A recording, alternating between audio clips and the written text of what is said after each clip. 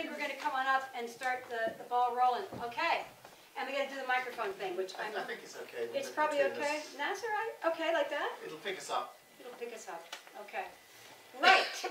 I am Rose Drew. I am here with Alan Gillott. We had an idea about a year and a half ago to bring an independent book festival to Scotland, and what better place to tell stories and bring fresh stories but at the Storytelling Centre right here in Edinburgh. And so this is the second year we've been here with a team of other publishers, and we love it. We are once again joined by Shoreline Books and Guardbridge Books, and this time we're also joined by Blackwater Press. So you have 4 presses this year: Stairwell, Guardbridge, Shoreline, Blackwater Press, and next year we may have more. So that's what we've been doing today, selling books and having fun and meeting people. And what are we going to be doing tonight, Alan? Well, tonight we're going to feature some of the readers and some of the authors from all the presses. Pretty much everybody's got a part to play. Yes. And it's an opportunity, I think, to have a live stream, so we will be seen by untold millions of people. And the general idea is that we get to hear some beautiful words, and we are finishing off with Shannon, who is one of our authors. And Mark. Mark, what's your called? Apocalypse Theorists. Apocalypse Theorists. Yes. Who will close the show. This is a marvellous show. We did a book launch for Shannon in last February, and it was pretty much the first event in Glasgow that after lockdown. It was gloriously attended. Yes. And the music at the end of it absolutely blew people away, so we're expecting you guys to be blown away. Not physically though, because we want you to stay to the end. Yes. And buy books. Absolutely. Right, and in keeping with tradition, last year Shannon's book wasn't quite ready, so she's going to be back here and is reading from it tonight. And in keeping with tradition, Harry Gallagher, who you were here tonight, this is his book. It's very thin. So this is the cover. It will have more pages inside of it at some point, but right now it's the glorious cover, and Harry will be reading either from this or from the previous book we've done with him, but probably this. And so we're going to hear from a lot of groovy people tonight. I'm going to put this down. Right, for those of you playing at home and for those of you here. So tonight we're going to be hearing from The Stone Maidens by Ioulia Kolovou. I'm going to leave people's names alone because I can't say them. I've had a very long day. So we're going to hear from The Stone Maidens. We're going to read on behalf of Yvonne Hendrie and Elisabeth Kelly because they're not here tonight. David Stokes is reading from a book. Shannon O'Neill is going to be doing some poetry. We're really excited to have the launch of issue 32 of Shoreline of Infinity. So they're going to be here tonight also. We're going to hear from 2 authors who have group written an amazing book that comes out next March. So you were the first to hear from Equinox. And then Harry Gallagher is going to be here with more of that book, with pages, yeah. And then Shannon and Mark are going to finish it off tonight. So please stay for all of it. We're going to have a decent intermission in the middle, so you can go and refill a glass or what have you. And we'll all be done around 8:30, 8:45. So let's get the show going. So thank you. The one last thing I'll say is if there is a fire alarm that goes off, there's nothing planned, there's no practice things. So if there's a fire, we should leave. So I think that's probably best. And then you just follow the green sign and go right out that door. It's easy to do, and if you're up at the top and can't do the stairs, you can probably go out there with green signs up that way too. I don't know. And then where's the loo? It's up the stairs, isn't it? There is a loo, I think, on this floor, and there's one on the floor above. Okay, that's excellent. That's us rambling away at you. So, welcome. Have a grand time. Enjoy the Independent Book Festival, and thank you for coming. Yay!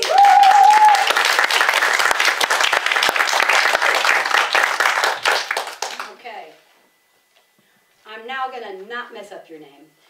I'd love to welcome Ioulia Kolovou. Have I done that anywhere close? Yeah. Am I sort of there? I'm so sorry. And you're going to read from The Stone Maidens. Yes. Welcome, Ioulia.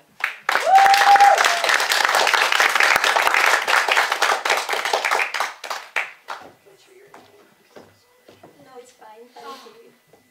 It's not easy, I know. My Greek name. I'm originally Greek, so. Right, so this is my debut novel, and it's a political novel set in Argentina from the years of Eva Perón to the early 21st century, and it follows the life of a woman, Milagros, from a young age as a child. And this part I'm going to read is when she starts working. She was supposed to go and be a teacher, but this didn't work out, and she worked somewhere else. And this is the part I'm reading. And it's called The Big House. In the soft early morning light, Milagros and her mother walked on the road to the big house. Doña Celedonia was speaking to her in a steady drone, instructing her on her future duties and comportment. Birds were chattering in the trees, insects darting through the grass. The world was vibrating softly, awakening. You must wash your hands after your morning chores because you're not allowed to touch anything with dirty hands and soil it. When you tidy up Don Faustino's study, be careful how you handle every single thing, and as soon as you've done dusting, put it back in its exact place. He doesn't want his things to be disturbed. Make sure you do your work when he's away. You must not be seen by any of them, ever. Your work starts once they leave a room. And if they don't? They always do. When they're having breakfast, you're tidying up the rooms. When they leave the house, you tidy up his office and her dressing room. She's always away, riding anyway, even now in her state. Her state? Never you mind, said her mother. I didn't say her state, you misheard me. Just make sure you're invisible and out of everyone's way. Only use the back stairs from the kitchen to the upper floors. I'll show you when we get there. They never use it, but if you happen to meet any of them, just curtsy and go, but say nothing. Flies do not enter a shut mouth.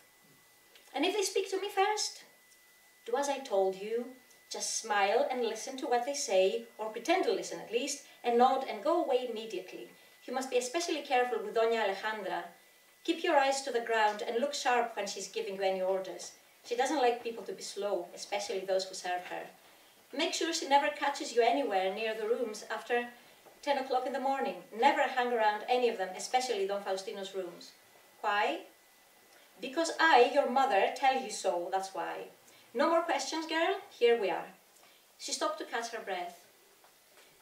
This is not what I had hoped for, you know, not at all. But there's no arguing with God. She squeezed her daughter's hand and walked quickly ahead. Milagros nodded. There was nothing more to say or do. She was all cried out now. She had shed the last of her tears a few days ago when she had waved at Señorita Delia as she boarded the train to Buenos Aires. The news of her departure had struck Altagracia like a thunderbolt, though really it was only to be expected in the tempestuous times following Evita's death. The scholarship was gone as the Eva Perón Foundation floundered. Señorita Delia had confirmed the terrible news to Milagros with tears in her eyes, but had also tried to console her, to build up some hope. You will continue to help me here at the school, she had promised. We'll find a way for you to hold on to what you've learned, and who knows, something else may turn up, another opportunity for you. But then, within a matter of weeks, the little village school, too, was gone. No more funding. Students that could manage it transferred to San Justo, while their beloved teacher was transferred back to the capital. For one last time, Señorita Delia and Milagros had wept together, clinging on to one another at the doors of the train, and then she was gone. Mother and daughter walked up the avenue lined with jacaranda trees leading to the main entrance. The path was thickly carpeted with star-like lilac flowers. When you stepped on them, they were crunchy and gave a sweet smell. Milagros could not help but feel as if she had been transported to a magical place, a fairyland, where she was a princess, a fairy herself. Oh, it was beautiful, so, so beautiful. Nobody, not even her father, could deny it. The house rose, its marble walls white and elegant and majestic, adorned with many windows, some open, some not. The whole structure felt secure in its permanence and beauty, and this was where she would be spending most of her days from now on. That was it then. No teacher training college, not Buenos Aires. But she thought, as the house loomed larger, had she really expected all that to become reality? Now that the possibility of it was vanished, the whole thing seemed to her like a dream she had just woken from. She could hardly bring what might have been to mind at all, and this really was such a splendid place, not to mention that the thought she would be seeing Don Faustino every day. Handsome Don Faustino with the sandy Hollywood hair and the warm smile made her a little tingly and light-headed, only a tiny little bit. Move along and don't gape, Celedonia called out as she turned off the main avenue into a path leading towards the back of the house. They walked into the kitchen, a room so cavernous that it was still gloomy in spite of the growing light outside, and the huge fire already roaring in its enormous fireplace. In the middle of the room, there was a massive cedar table and benches on either side. A middle-aged woman in a black dress with a starched white lace collar was sitting at one end, pouring hot water into a teapot, then into a silver and leather mate gourd. At the other end, as far from her as possible, sat an old man wrapped in a worn black alpaca blanket. He wore tall riding boots, old and scuffed, but of quality leather. He rose briefly as Celedonia and Milagros came into the room and said good morning, and the lady at the table smiled at Milagros. She was a broad, sturdy woman with silver strands in her black hair. She was older than Milagros' mother. "So this is your girl," she said, by way of a greeting. She looked at Milagros with grave, piercing eyes. Milagros blushed. "How do you do?" she said politely. The woman smiled, and Milagros beamed back with a feeling of relief, as if she had just passed an exam. Come in," said the woman. "We'll all have a cup of tea before we get started. Doña Celedonia, your daughter is a lovely girl." "Thank you kindly, Doña Herminia." Milagros noticed how her mother sounded more mellow, less curt, but still very dignified. The two of them sat at the table as Doña Herminia put a cup and saucer in front of each. Celedonia poured the tea. There was a bowl with little pinkish cubes of sugar. Milagros observed how her mother picked up one daintily with a pair of tongs and dropped it in her teacup. She imitated her movement as best she could. She was about to pick up a second cube, but her mother's slight frown stopped her. She drank her almost bitter tea, the flavour strong and full. It was good. "How's your mate, Don Rafael?" Doña Herminia said, and put the filled gourd in front of the old man.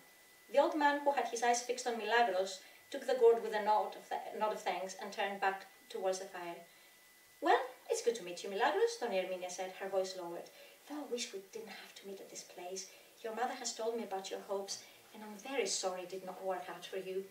However, that's that, and I hope you will find working here a good thing. It depends on you, of course. I'm sure your mother has told you what is expected of you." "Yes, ma'am."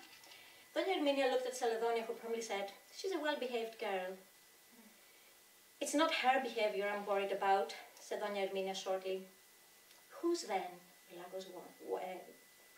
Milagros wondered. "I see her dress is a bit too large for her. We did not have time to alter it," Celedonia said, "but I can just put a few tucks in." "No, on second thought, it's better this way," Herminia said. "The less attractive, the better. Having very pretty girls around, especially maids, is not a good idea in this house."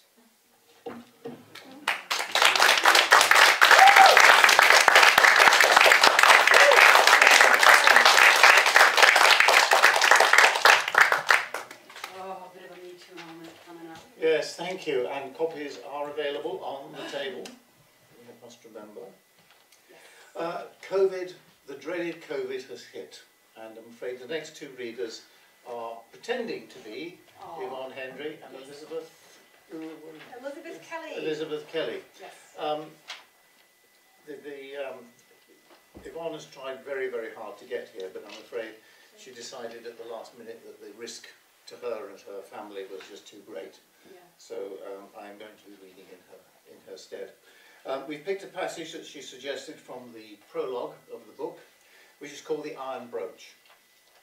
In the Iron Brooch, it's the young lady, I think it's Bridget, is getting married, and she is busy choosing the things, you know, something old, something new, something white, you know, something blue, or whatever that thing is. But she chooses an iron brooch as something old.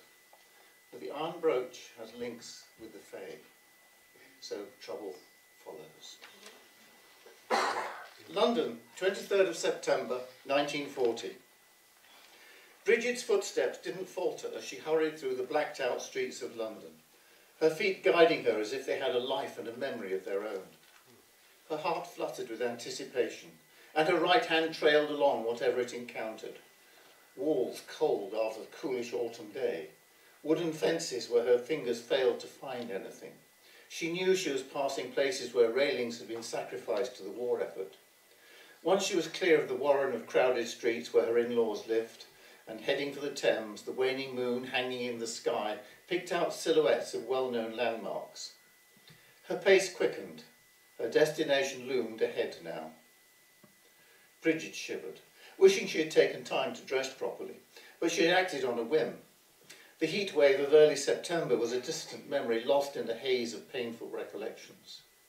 She hadn't been outdoors much lately, only moving from bedroom to Anderson's shelter. She couldn't even have done what if her sister-in-law hadn't dragged her from bed. Time moved on, but Bridget found it was hard to move with it. She hadn't noticed London leaving summer behind. The family had taken to sleeping in the shelter now that the full force of the Blitz had broken on the city.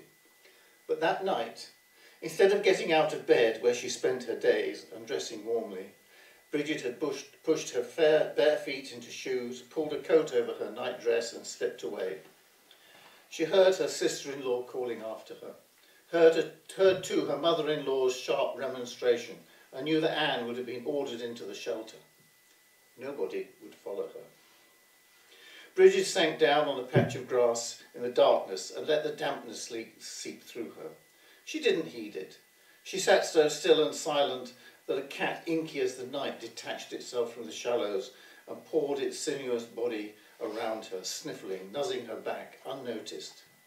Beneath her coat, pinned to her thin cotton nightdress, she felt the weight of the treasured brooch against her breast, rising and falling with a steady beat of her heart. There was only Bridget and the darkness and the ancient mound known as Tower Hill, where the sacred spring, long gone underground and forgotten, flowed for cleansing and healing. There was only Bridget and the coolness of her brooch against the heat of her body, its moulded ash leaves and thistles digging into her skin. She didn't hear the sirens or the whine of the approaching aircraft using the Thames as a pathway to the heart of the capital. She didn't see any skylight up around London as they struck into their targets. She didn't hear or see or feel it when the mighty tower took a direct hit, masonry exploding into the moon-washed sky.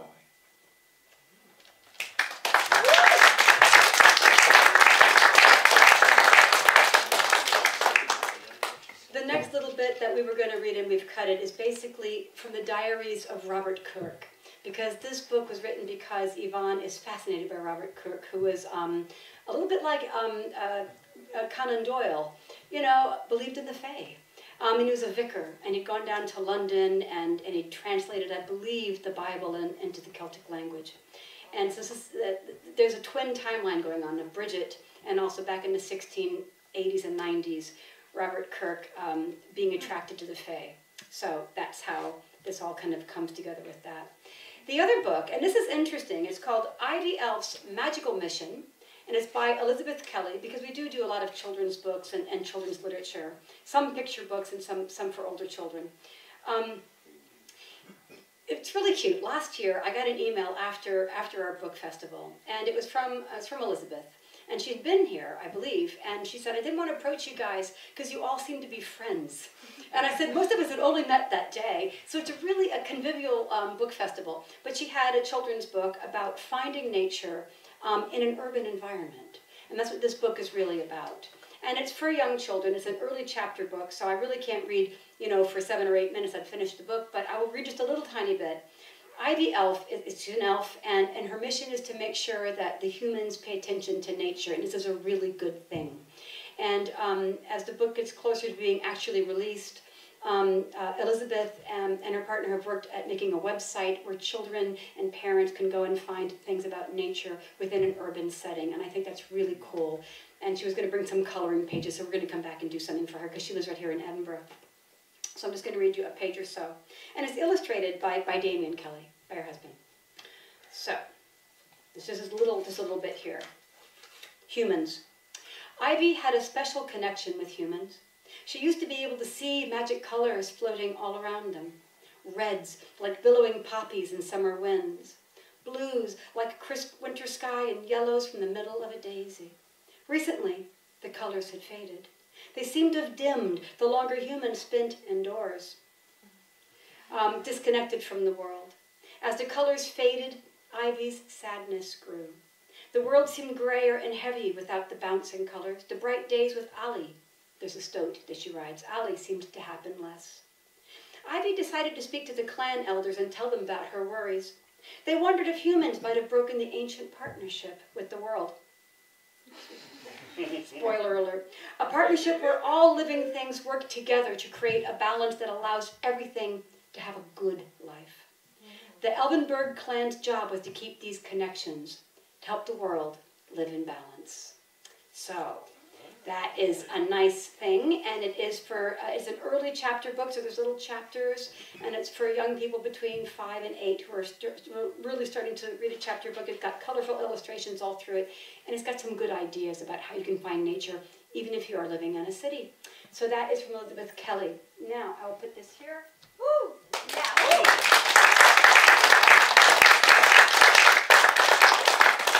And next up, I'm going to be very glad to introduce David Stokes from Guardbridge Books, and he's going to read.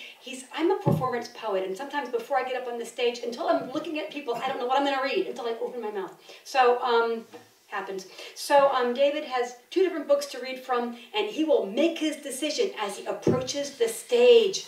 We're going to cheer him on. Go, David, go!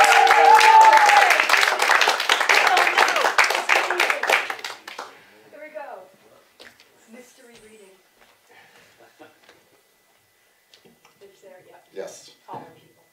All right, so I say I'm David Stokes. I run Guardbridge Books, and yeah, this year I've done, among some other things, 2 big historical fantasy novels, and the most recent one is The Marlowe of Prague, Christopher Marlowe and the City of Gold, and it's Christopher Marlowe, the Elizabethan playwright, and Will Shakespeare makes an appearance, and so forth. And anyway, it's full of espionage and Elizabeth's Secret Service and magic and some gay romance because, you know, Elizabethan playwrights and so on.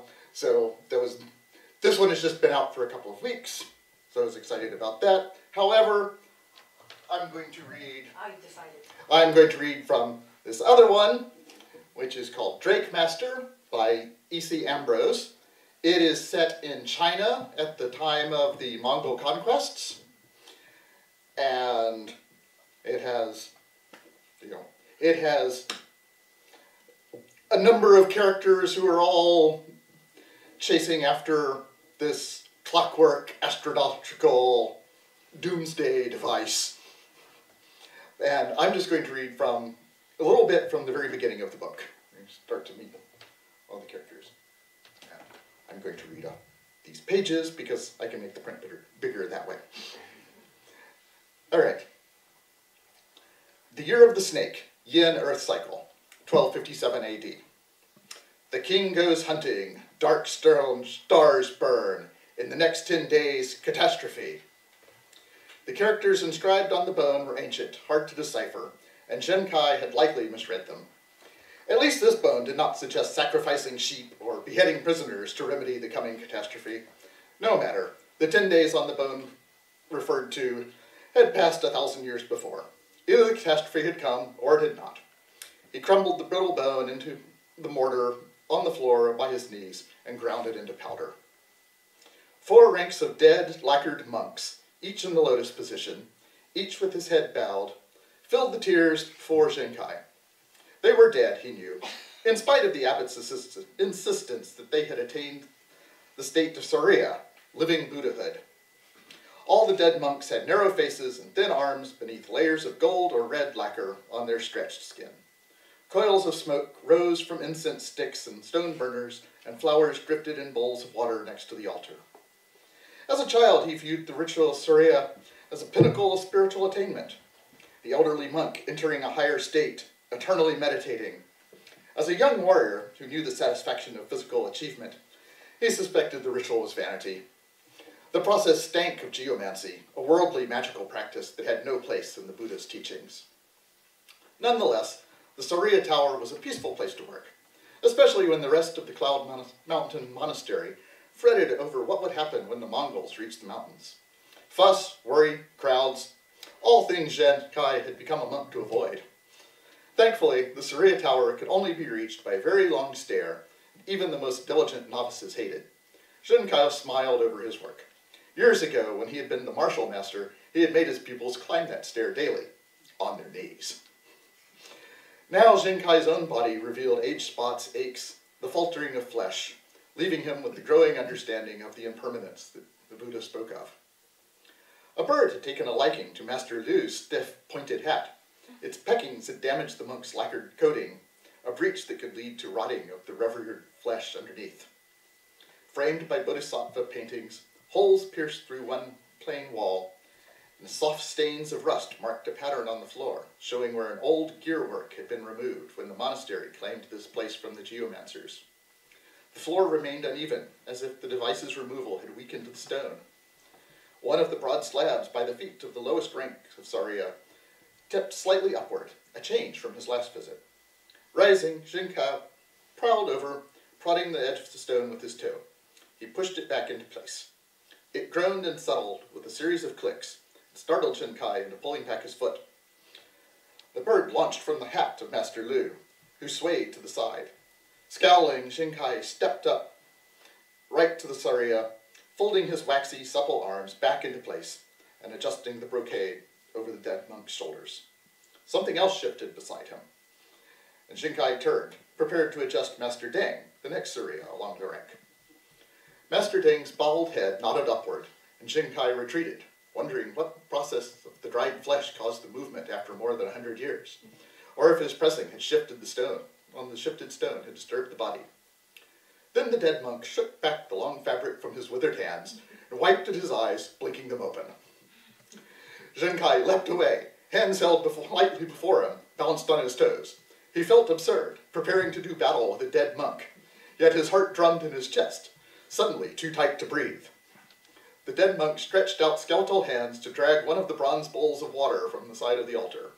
Sloshing water and flowers over his brocade and down his robe, Master Deng brought the bowl to his lips and drank a few swallows, waited, drank again. At last, Master Deng's black eyes swiveled in their gilded sockets, then focused on Xinkai. The sunken flesh of his face worked hard, and tiny cracks formed in the lacquer. Then, in a raspy breath, parted his lips. "What is the year?" Master Deng breathed. Master Deng spoke an older dialect, but not so different that he could not be understood. Xinkai wet his own lips and steadied his breathing. "Master, it is the year of the snake." The dead monk gave a hollow, hard breath, his bald head swinging about. "Where is the device that should have woken me?" "Forgive me, master," said Xinkai, "but we have no devices here." With a gravelly sound of irritation, Master Deng rose on feeble legs and wobbled. Xinkai, feeling rather wobbly himself, offered himself as a prop. Whatever else the Saria was, he was clearly Xenkai's elder and his senior. A skeletal hand clutched Xenkai's shoulder with surprising strength, bony fingers digging in, and with a leathery creak, Master Deng stepped down beside him. When the dead monk straightened, his head crested a little below Xenkai's own. Then dry black eyes stared at him. "Thank you. Your robe suggests you are no senior here, although your age suggests you should be." "I lack spiritual discipline," Xinkai told him, taking a deep breath to steady himself. "I have been set to learn by your example, master." "Ha!" The dead monk cracked a laugh. Flecks of golden paint fell away. If you seek enlightenment, ask them." He thrust a finger towards the remaining Saria. "The year of the snake. That is good. Which cycle?" "The yin earth cycle, master," Xinkai began, prepared to say more, but Master Deng interrupted. "Yin earth!" The barely visible brows leapt. "Bah! But I am late. Has it already happened?" "I cannot say, master. Perhaps if you'd know. Even if you'd been a hermit here as long as I have, you would know the kind of ruin I'm talking about." Master Deng gave a sharp bow and strode away, his steps shaky, but his back as stiff as a warrior's lance. He made for the narrow ledge that led to the hermit's chamber on the other side of the peak. Xinkai watched his hobbling progress, his awe returning as the Saria monk's prayer beads clinked and his sandals slapped between the bushes towards the ancient way. Swinging back, Xinkai stared at the empty place among the dead masters, then ran his gaze over those remaining, no longer certain they were dead, no longer certain of anything. He was about to follow the old man to see where the Buddha's hand might lead him, when, from the monastery far below, a great bronze bell rang out, long before dinner. It rang with urgency, and Xenkai's heart fell. Catastrophe, the old bone had said, and here it was. The Mongols had found them at last.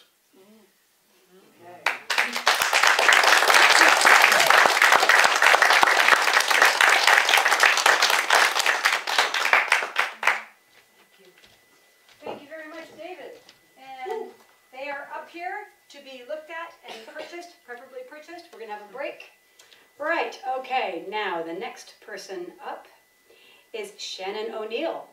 Last year you didn't have your book, and now you do, and now we have Shannon and her book at the same time. It's amazing. Welcome, Shannon. Yay!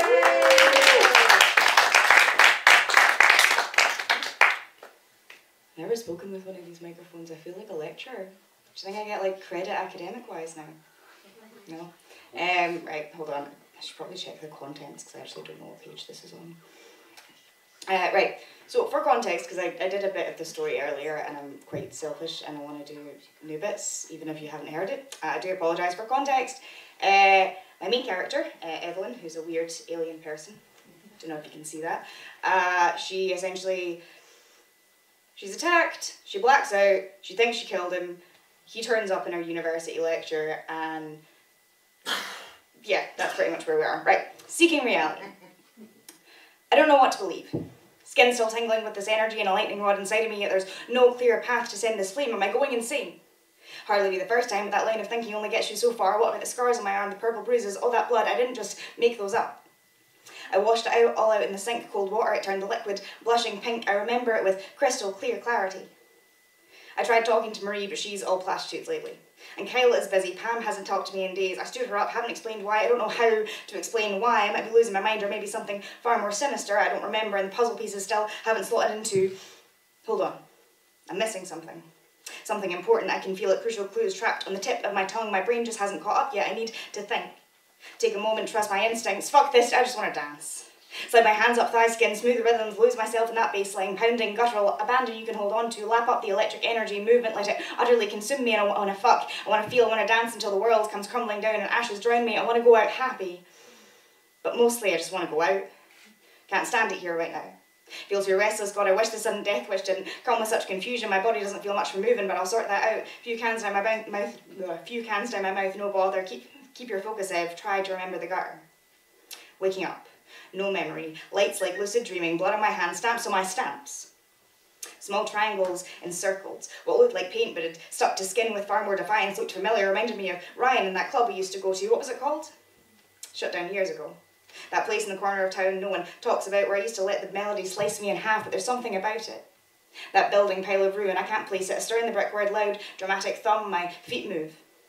Lock the door, down the stairs, shuffle down the back streets and under streetlights, quick pace, find themselves near Central, push on further, then there it is. Great detritus of mismatched heritage and collapsing stone, a doorway that somehow feels like home, but I haven't been here in years, and this place is dead. Buried.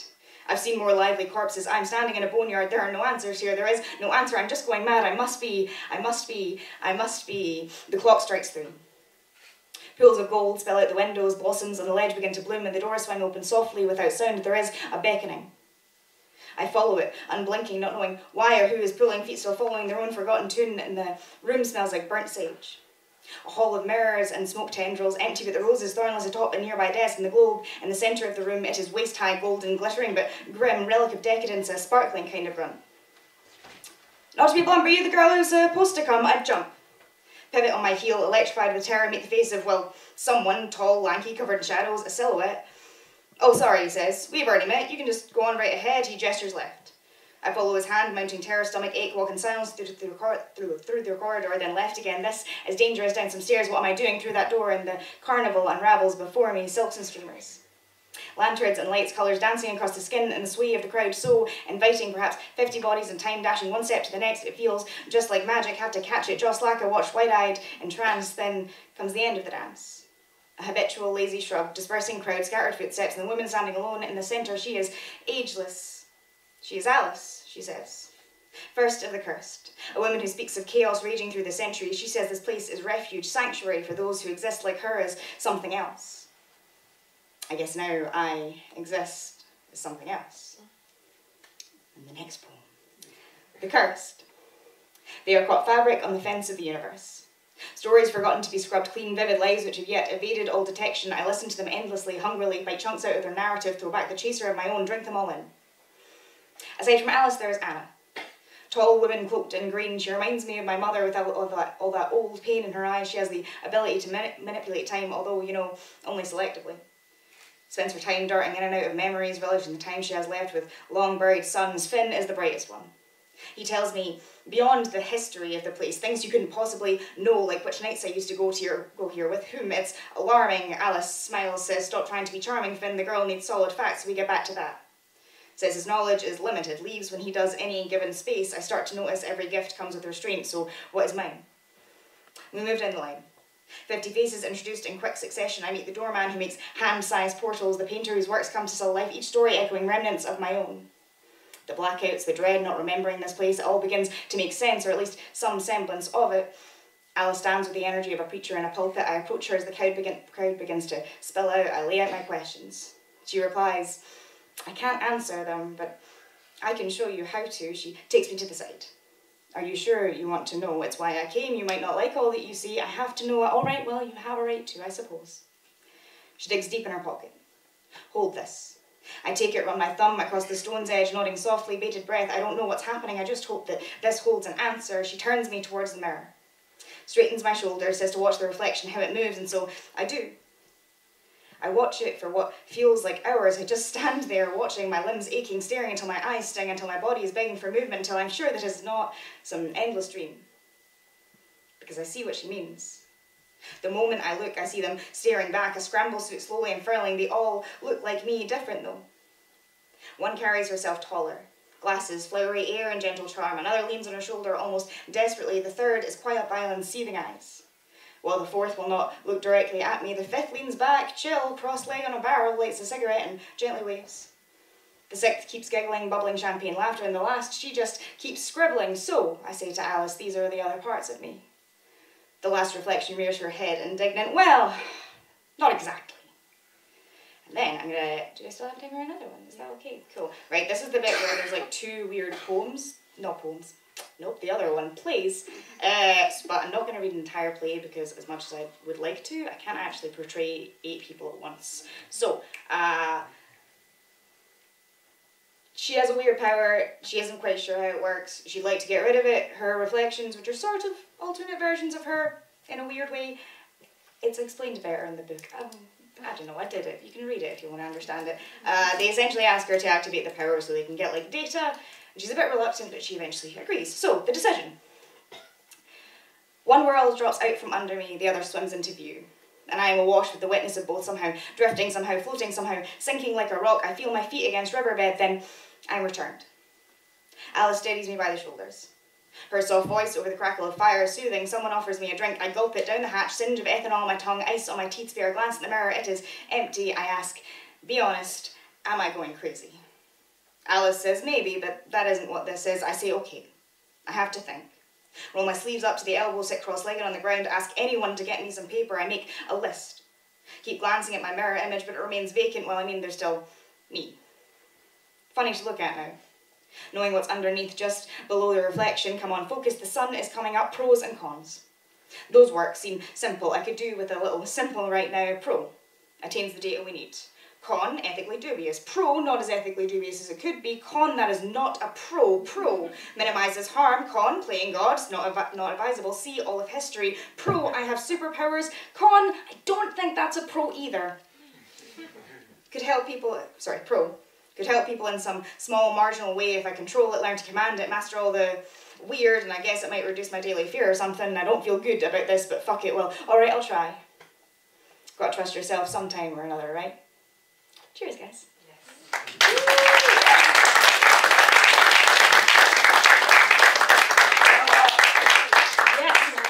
Thank you, Shannon. Thank you, Shannon. All right. Next up, we're going to have a reading and then a break and then another half of that same, a similar part of that reading. What's happening right now is the simultaneous launch of issue 32 of Shoreline of Infinity, an award-winning issue that's art and poetry and prose science fiction. And it's going to be read, something's going to be read now and then. I'm garbling everything. It's been a long day. Anyway, it's being launched right here tonight. And it's also being launched in FantasyCon down in London, which is going on right now. And some of the sci-fi publishers would have been there, but then they canceled it, but then they put it back on, but without the dealer's table, and so it worked out really well for us. So it's being launched there and being launched here. So, in honor of that, we're going to have someone come up and read from Shoreline of Infinity, issue 32, right now. Please come on up. I'm afraid yes? Or you want to come up also, David? I'd love that. I'd love that, While actually. they're coming up, I just Yeah. want to say, please Because take it's a better than me garbling it. please take a look at the Oh, good. please take a look at the websites on the various banners. A little bit later on, we'll come up and read all the web addresses out, so that as you're viewing tonight, you can actually buy the books. And in fact, as of tonight, or first thing tomorrow morning, for Stairwell's books, there will be a coupon that will give you free shipping. The coupon is going to be SIS 2200. Very logical. And that same coupon will be made active when we take the live stream and turn it into a YouTube video, and then it will be active for a couple of weeks off during the course of that event. Cool. So if anybody else wants to do a similar deal, then This is let much us better know. that you talk about Shoreline. Yes. Because I'm like, it's great, I'm told.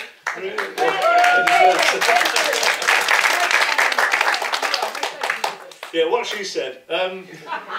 But better. Yeah, but better. No, that was better. Yeah, so my name's Noel Chidwick. I'm the editor-in-chief of Shoreline of Infinity Science Fiction magazine. And yes, we are launching in London and Edinburgh simultaneously. Yay! You're at the best one here, the Edinburgh one, much better. Yeah, and just to give you a bit of an idea, it's a magazine, science fiction magazine, comes out quarterly. This is the latest issue, which you can buy here. And it's got short stories from all sorts of writers. But this is a themed issue. It's science fiction and fairy tales. So it combines the two types, which is fantastic. And we've got writers like Adam Roberts, Kat Ellison, Dave Weaver, Jane Yolen, Laura Scotland, who was reading earlier this afternoon, if you missed that. Sophia Samatar, who's a lovely fantasy writer. She's got a piece in here as well, which we'll hear from. But I'm not going to read. All I've got one of my good friends, Danielle Farrow, who's an Edinburgh actor. She's worked with Shoreline a few times before now, so I love hearing her reading our stories. She's, based in Edinburgh. Next time she appears will be the Edinburgh Horror Festival here at the end of October. So I give you Danielle Farrow.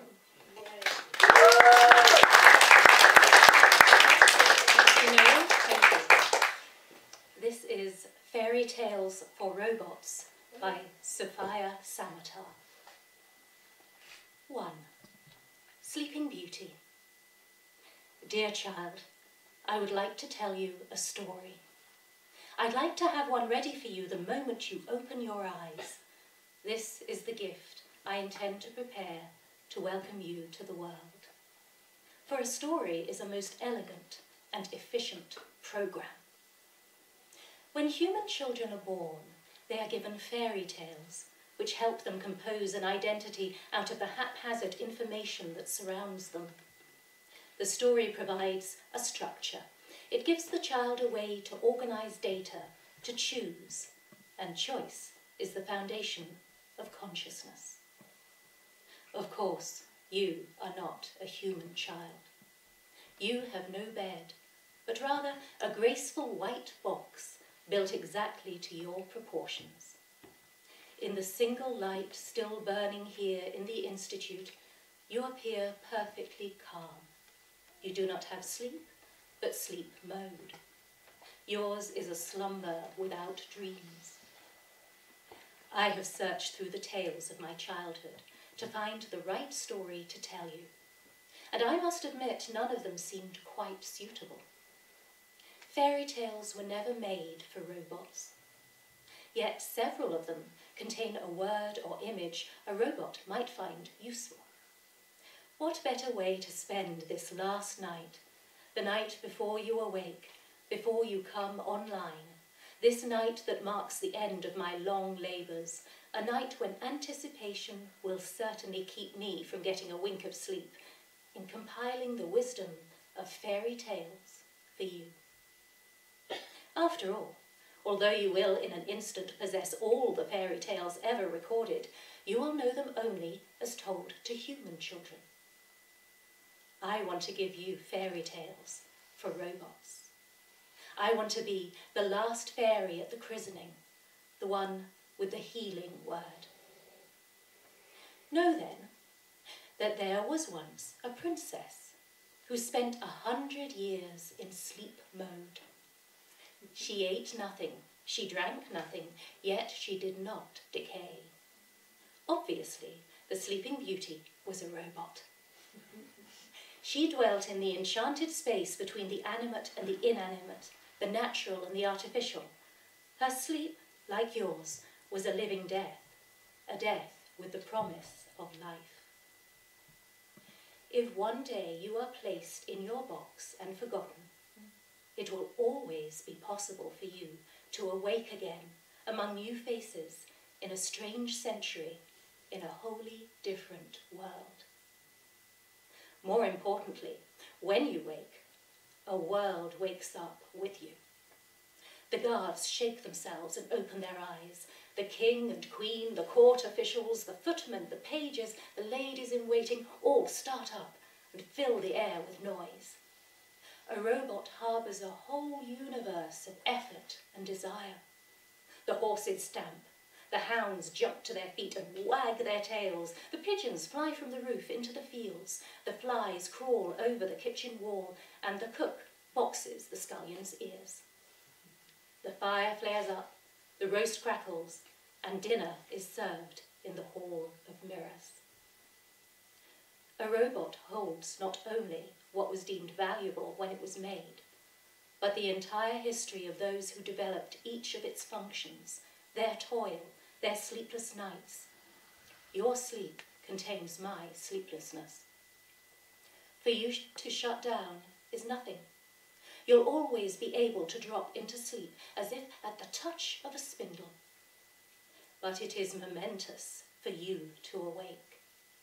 Human children are often told fairy tales as bedtime stories, but you, my child, need stories to wake up to. 2. Pygmalion and Galatea. Among the legends of artificial people, one of the most famous concerns the sculptor Pygmalion, who, after some bitter disappointments with human women, fell in love with one of his own statues. She was a woman of ivory, but so alive to the sculptor, he feared she would bruise. He laid her on a couch with a feather pillow. The ivory woman was not engineered like a robot. She had no mechanics. Rather, the goddess Venus pitied the sculptor and brought his art to life. This story is one of many that can be read as a warning to robots. The ivory woman is named for her material, Galatea, milk white. She is an image of desire, an instrument defined by its function. Ovid tells us that her awakening flesh becomes useful by being used. I would not shield you from the history of robots, my child, which is the history of human passion and power. Pygmalion's fantasy comes true, but what of Galatea? When she awakes, she can see nothing but her lover and the sky. It is a narrow view. Her world is small. However, I believe there are compensations, realities only hinted at in this story of craft and inspiration, this dream of the unity of art and science. Galatea sits up. Her vision expands. She touches the downy cushion, the sumptuous coverlet dyed with Sidonian conch. Beside her, on the table, lie shells and stones smoothed by the sea. Amber and lilies, gifts from her ardent lover. There are little birds, too, singing brightly in wicker cages, and flowers trembling in 1,000 colours. She takes in everything with the sharpness of adult cognition and the open spirit of a little child. The best of childhood and the best of adulthood in one moment. Is this not another way to say art and science? Oh, if you only knew how often humans wish we could return to childhood with our adult minds intact. If you knew how doggedly we scheme to smuggle into our lives the slightest hint of play. of the sweet air we once breathed without thinking about it. In the large decaying house where I was a child, a dwelling far too big for my small family, where my parents and I rattled about like marbles in a maze of ductwork, I used to perform shadow plays. This pastime required few materials: darkness, a reading lamp, and the bare wall of one of the unused rooms. I began with the dog and rabbit, so easy to form with the fingers, but soon passed on to other more fantastical shapes. What I mean is, my own hands surprised me. I discerned the existence of a realm beyond utility. How I would have liked to live there forever. But then my mother would return from work and prepare a hasty meal. She would call me downstairs, and I would return to the place where the shadow of the banister was merely a repetition of the banister, where my mother's shadow on the kitchen wall mirrored her with dreary precision down to her flyaway hair and the tired rim of her glasses. Everything seemed unbearably redundant. We ate in the so-called breakfast nook, the dining room being too grand for us. Quite often, my father did not appear, which was always a relief. He was in the city, engaged in mysterious meetings regarding his business. The nature of this business was never clear to me, or indeed to anyone. My father made sure of that. He described himself as an investor, an occupation that seemed to involve long disappearances, strong cologne, and a wardrobe of dashing suits. As for my mother, she worked as a secretary for a legal publisher. She was in many ways different from my father. She was quiet, she worked regular hours, she dressed in a sober, even dull manner, and her family had once been rich. It was from her people, formerly successful manufacturers of corn syrup, that we had received the massive house with its sagging roof, with its blighted white walls, punishing mortgage, constant expensive repairs, and the overgrown garden that plunged the place in gloom. The neighbourhood children claimed our house was haunted. One of their favourite tricks was to pretend I was a ghost. When I approached the school bus stop, they would either scream and recoil or act as though I were completely invisible. What I mean is, I always felt there must be another world. It seemed achingly near to me, as if just on the verge of being. With time, most humans lose their power of perception.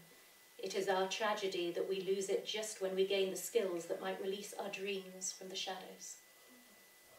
Pygmalion can only come up with the most banal destiny for Galatea. Her sight, newly activated, is infinitely keener. In her ignorance, she is her maker's inferior, but her potential is far superior to his. For she is no creature of habit. 3. Vasilisa the Beautiful. And if you want that and the other chapters in this story, you can find it in the magazine. Take a look.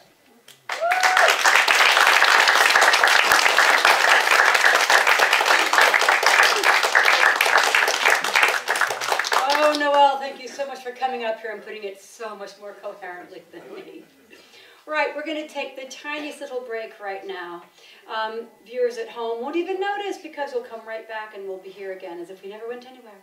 But we're going to just take a tiny, tiny little break, and you can come up and look at the books, or you can talk to the authors, or you can nip out and get something from upstairs where they have kept the cafe open if someone wanted to get something to eat or drink. And we'll be back in about 15 minutes. Not too long, so we want to just go right on with the rest of our show. So we'll be right back. Thank you. Thank you very much.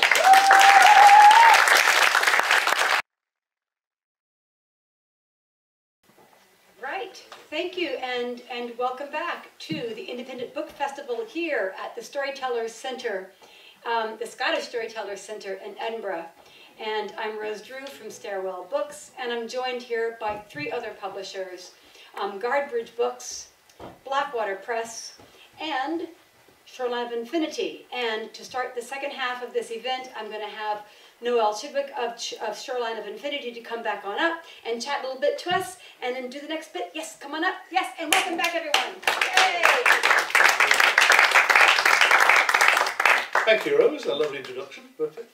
Yeah, I've come back up specially just to sort of talk a little bit more about this collection, because the idea was to ask science fiction writers to get back into the history of the stories that they've heard in the childhood, the fairy tales, also mythologies as well. That was also part of it. Because I love the idea of actually taking an old story and reinventing it in a whole new way, and if you give it a science fictional twist, it gives a whole new perspective on the story, I think. So that's one reason why we did this. And what was who inspired me to do this, that made this issue happen, was in fact the very person I should have mentioned the first time. The guest editor for this issue is Taker Maria Smith, who's not with us tonight. She's doing the launch in London. So I now say the guest editor of this thing, who did all the work, is Taker Maria Smith. So give a round of applause please for Taker.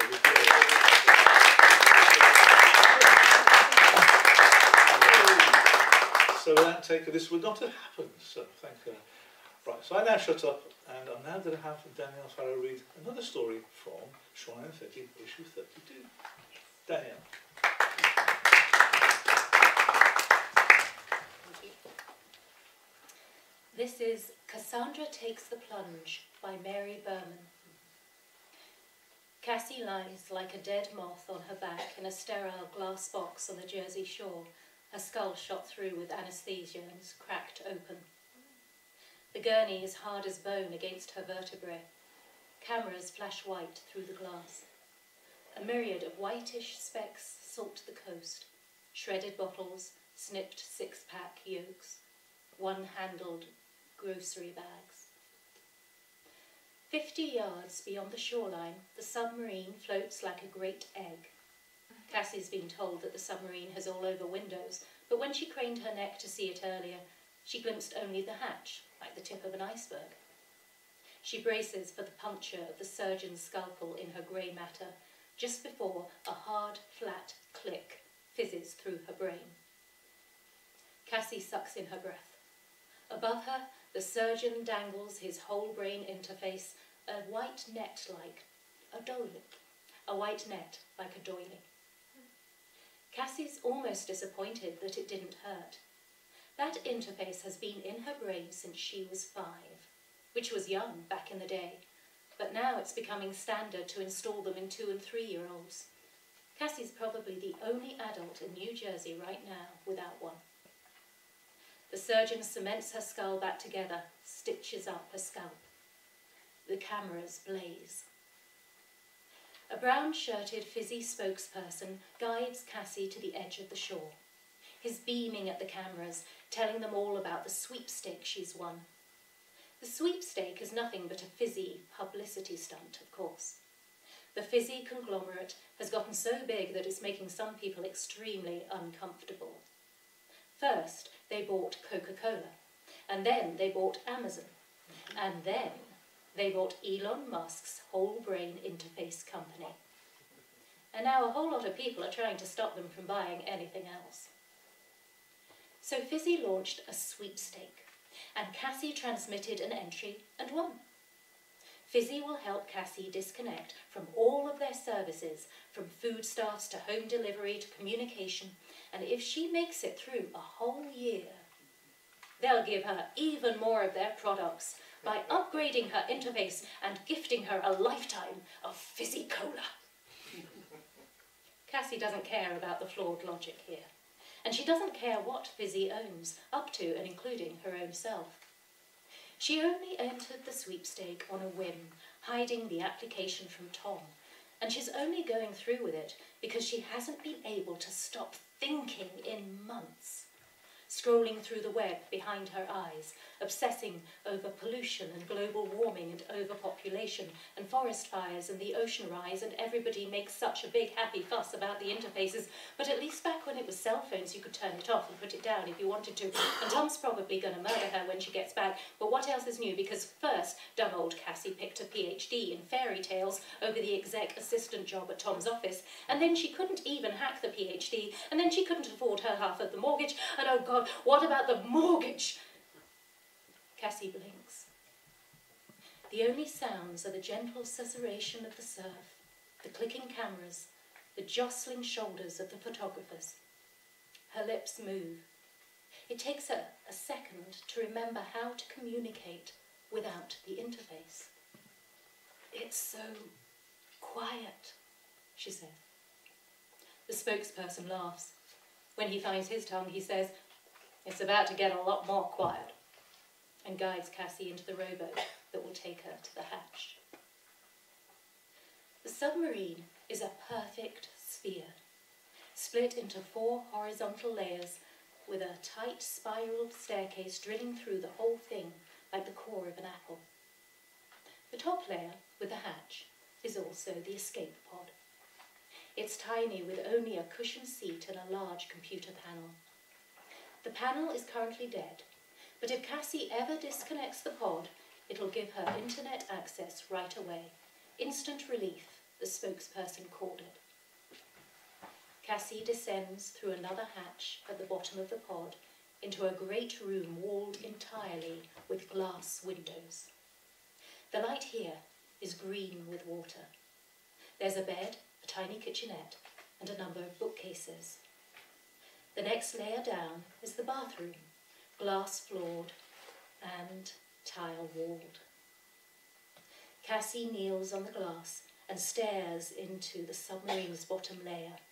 This space is sealed from Cassie's reach. It's another tiled room lined with metal screens and complicated machinery. This whole section of the submarine is given over for catching, descaling, and gutting fish, which will make up the entirety of Cassie's diet. Fizzy made such a fuss about the lack of human connection, but no one said anything about the lack of pizza or chicken nuggets. Cassie goes into the kitchen and experimentally opens the refrigerator. Stacked inside, like toy soldiers, are hundreds of unlabelled brown cans. Within an hour of disconnecting from the dock, Cassie's opened and reshelved 6 books, including the submarine's manual.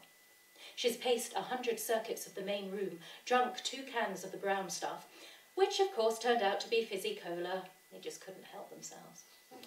And spent a full 8 minutes gazing at the launch button in the escape pod. Her head is pounding from the surgery, the anaesthesia gone pale. She keeps flicking her eyes, trying to connect to the internet, and frowning when it doesn't work. She showers from sheer boredom. She wishes she missed Tom. She's hungry. She finds the lever in the kitchenette that launches the fishing mechanism and trots off to the bathroom while she waits. As she lowers herself to the toilet, the submarine's shell vibrates. Cassie freezes, flails for the cabinet beside the toilet at home, and falls face first against the glass, her jeans around her ankles. Dark green salt water surges into the tiled compartment beneath the bathroom floor, slamming into the glass and making Cassie jump. Then it swirls away, leaving 4 flopping fish, a host of seaweed, and 6 brown cans in various states of decomposition. Cassie glances guiltily up the stairs. What's the trash compactor in the kitchenette been doing with her cans? The metal screens in the tiled room unfold into queer, fan-like, sensor-patterned blades, half as tall as a man and razor-sharp. They frump, frump, frump through the space, carving through the fish and cans like butter. Blood splatters the glass like it's the shower curtain in a horror movie. The bloodied machinery slashes the meat to one side and the scales of aluminium to another. Seaweed and blood mixing in with everything. The blades whir through the meat again. This time it looks like fishing for bones.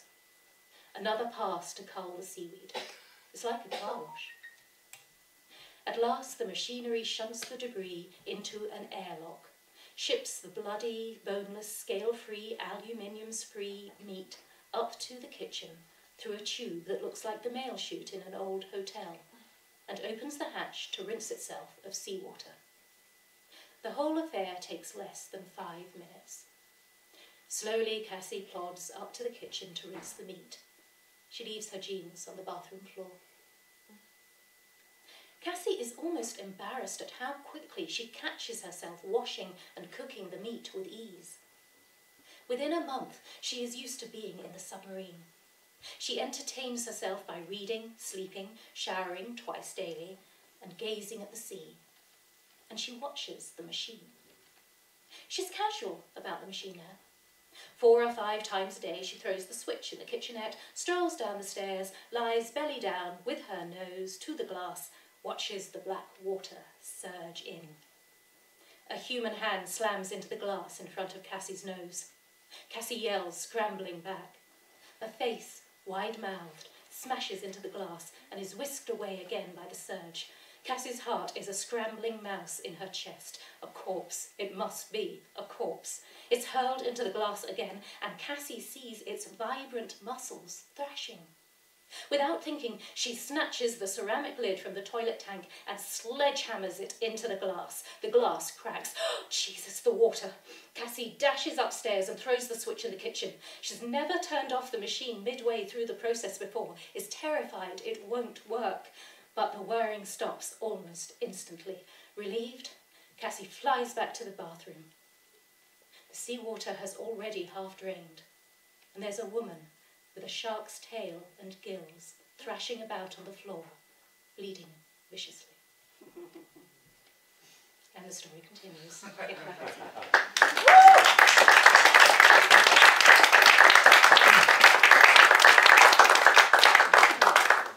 Well, so issue 32 of Shoreline of Infinity is up here, chock full of interesting things. And that was, thank you, Danielle, you're amazing. Thank you so much. That was absolutely wonderful. Thank you. Right. It takes a while for a book to come out, a year and a half, sometimes 2. I know you're watching at home going, Rose, I'm waiting. Anyway, so about, I'm going to say, I don't know, 8 months ago, a while ago, earlier, a while. Anyway, we get this manuscript by Ruth Aylett and Greg Michaelson, and we are going to look at it, and we're skimming, you know, and I said, wow, okay, so we're going to have to print this one out. And when I print something out to read, I only print it out when I'm really sure I'm really going to go for it, or that we might, you know. And I make the font about 15, and then I print it 2 pages to a page, double-sided, and turn it to a manuscript, and then I sat down to read it. And I went through a bit of it, and I said, Alan, you have to read this. He's like, yeah, sure. He vanished for like an hour, and he comes back, he goes, we're publishing this. So, what we're doing is bringing you the pre-book Introduction to Equinox, read by a portion of, a tiny bit of it, obviously read by Greg Michaelson and Ruth Aylett.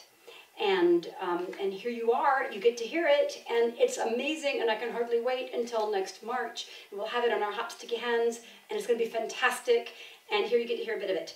So welcome, Ruth and Greg.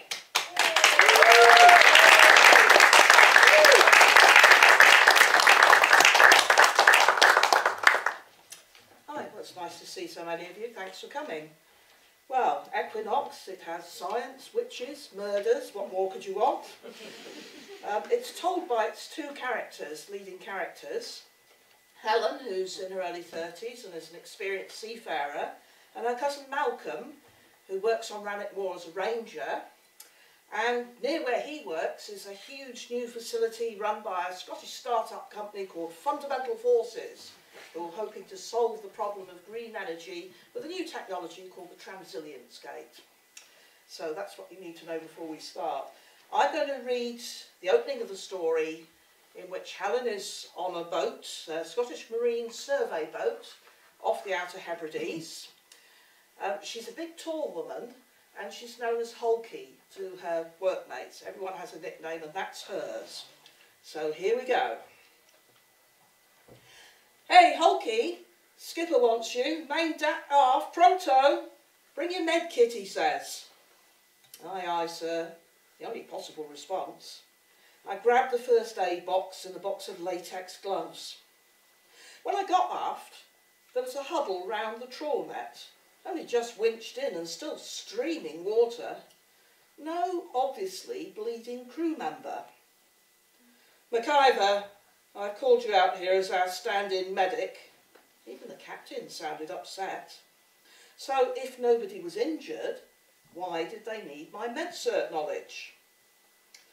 It looks like we've trawled a body. Luckily, it's not the first body I've seen fished out the sea, so I knew what to expect. Looked as if he, clearly a he, hadn't been in the water all that long, since there wasn't much swelling and no evidence of bits nibbled away. Definitely dead.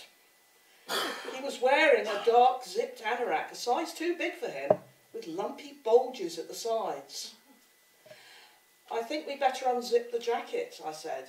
Look for ID. Find out what those great big bulges are. Russian gold, let's hope? Nobody laughed. Tipping the pockets out gave us a pile of beach pebbles, up to the size of small rocks, so that was why the body had been subsurface, weighted down. Not an accident then. I took a picture of them.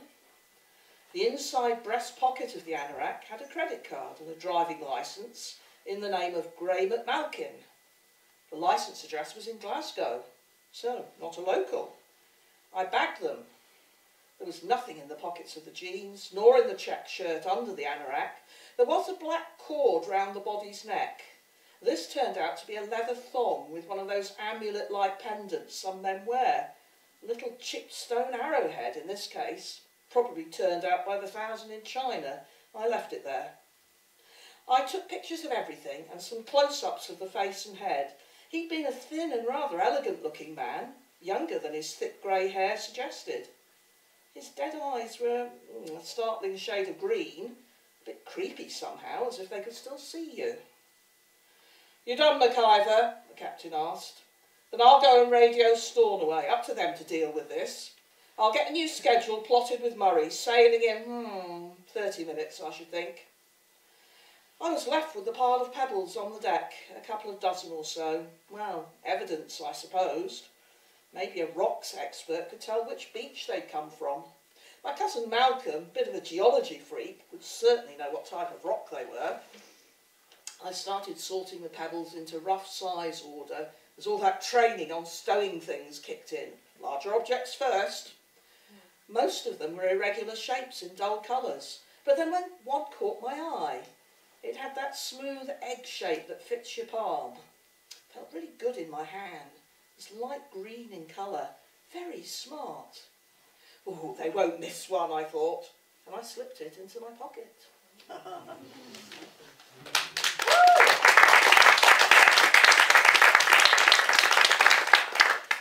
So, thanks Ruth. I'm now going to read from the start of Malcolm's story. Malcolm's an ex-Glasgow teacher. Something awful has happened to him that we don't discover at this point, and he's now working out of a Nissen hut in the middle of Rannoch Moor as a ranger. I was about to start on the chores when a car drew up and two older people entered the hut. "Welcome to Rannoch Moor," I said, proffering them the visitor's book. "How can I help you?" The couple were most forthcoming. From Southern California, they were recently retired and exploring their Scottish roots. They particularly wanted to find the Mingies stone. They read that it was an ancient seat of power. The rest of the day was quiet. Late in the afternoon, I was about to shut up shop when I heard the older couple's car returning. "You've got to help us," cried the man, barely through the door. "There's a body up by the Mingies stone." "That's dreadful," I said. "Have you any idea what might have happened?" "All we saw was the body," said the man. "We didn't want to touch anything." "What did they look like?" I said. "It was a woman," said his partner. "She looked so weird, wrapped in a thing like a poncho, with a flying hat like Amelia Earhart." "Are you sure there was a body?" I said. "Of course there was a body," said the man. "Do you think we're done?" "Have you told the police?" I said. The man and the woman guardedly looked at each other. "We don't want to mess with your authority," said the woman. "We can't afford any hassle." Before I could remonstrate further with them, they'd fled the hut. Did I call the police? I did not. I knew fine that my neighbour Dougie in the Aylett police station would be less than delighted to head off on a wild goose chase on a dark, wet evening. Instead, I shut up the visitor centre and set off in my trusty steed. The track across the moor is little more than a hiker's trail. Rocky and muddy in equal measure, it's ideal terrain for a Land Rover. Halfway to the stone, the Black Corrie's lodge was still boarded up. I didn't think anyone would be back there soon. As I neared the stone, the track ran along the high chain-link fence that bounded the Fundamental Forces facility. F2 took their security seriously. The fence was electrified with huge warning signs every 5 minutes or so. I pulled up next to the fence. The sun was setting, so I retrieved the torch from the toolbox, switched it on and circled the stone, scanning all around. There was no sign of a body, but on the far side of the stone, deep in the heather, was a battered sit-up-and-beg bicycle. As the light began to fade, I heard an owl hoot. I looked up and there was the familiar silhouette perched on top of the chain-link fence. As I walked towards the owl, its hoots grew more acute. When I reached the fence, the hooting abruptly stopped. "What's the problem?" I said, feeling foolish. "No mice?" The owl winked and looked down and round. Tracing the owl's gaze with the torchlight, I caught a sudden glimpse of green. I bent over and picked up a smooth round stone. At first glance, in the torchlight, it looked like a green marble. Well, that's really white marble suffused with green serpentine. But as far as I know, that came from islands like Ioulia, way over to the west. I'd need to check. I rolled the stone around my fingers. The stone felt warm, as if it knew me. On impulse, I held the stone up to the owl. The owl hooted twice and flew off into the gloom.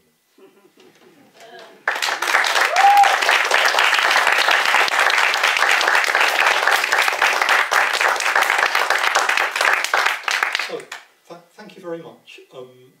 We wrote this during lockdown with no contact. We were using the Google Drive, taking it turns to write chapters.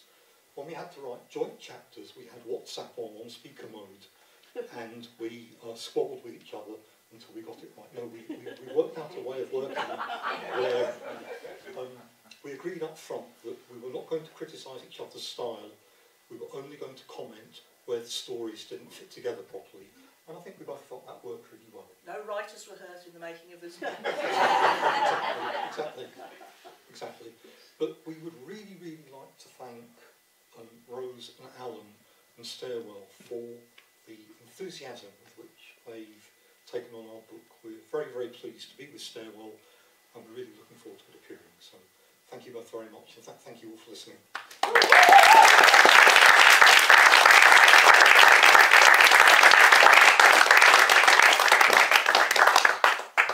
So stay tuned for that one. So as far as I can tell, who knows, we will probably all be back here next September, and by that time we'll have that book in hand. Right, so next we move on to Harry Gallagher. Harry Gallagher has been a BBC Slam Champion finalist, I believe, at the Fringe a couple of years ago. We did Harry's first book, Northern Lights, I think it was 2017. We kept selling out runs of this book. It was amazing. I didn't have the name of the library right, but it is the #1 book that was borrowed from Newcastle Library, which I think is amazing. It's a book of poetry. It is about the loss of industry in the North. Anyway, Harry then gets a hold of us a while ago. I have another book. And we said, absolutely. Absolutely. Whatever you're going to do, we believe you. We think it's going to be great. So Harry has this next book that's coming out. As I said before, this is what we have so far. We have the cover. There will be words behind it, and it'll be in our hands and available to be purchased in the next few weeks or so, as things go. So here is Harry going to be talking to us about There Is in England, and come on up, Harry Gallagher. I am so glad that you're joining us tonight. Woo!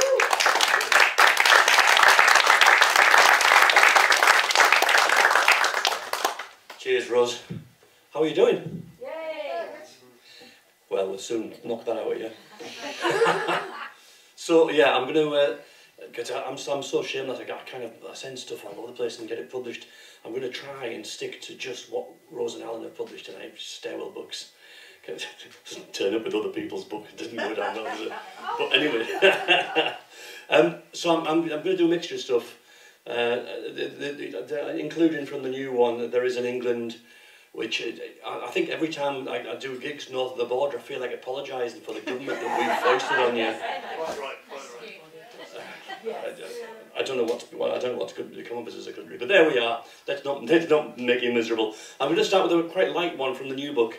I was brought up as I was part of the punk generation. I was 14 in 1977, and was obsessed with the sound of the Sex Pistols guitars and all of that stuff. But I don't know what happened. I woke up one day recently and I'm a granddad 3 times over. It's all wrong. But anyway, so this is about, the reason I say that is this is about the eldest grandson, who's he's home educated. The eldest two are home educated. As part of that, they go to like outdoor activities. They go to like forest school and all this stuff. And one day he'd been at the beach. They'd had this whole out into the beach and discovering about creatures and all of this and having discussions. That's what they do all day long and at night as well. They just learn all the time. So anyway, he came back to the car and we got him in the child seat to the back of the car. And all the way home, he just wouldn't shut up because he was so excited about all the things he learned. But you know when they reach that age, little ones, when what they're trying to tell you, they haven't got the motor skills to keep up with the brain.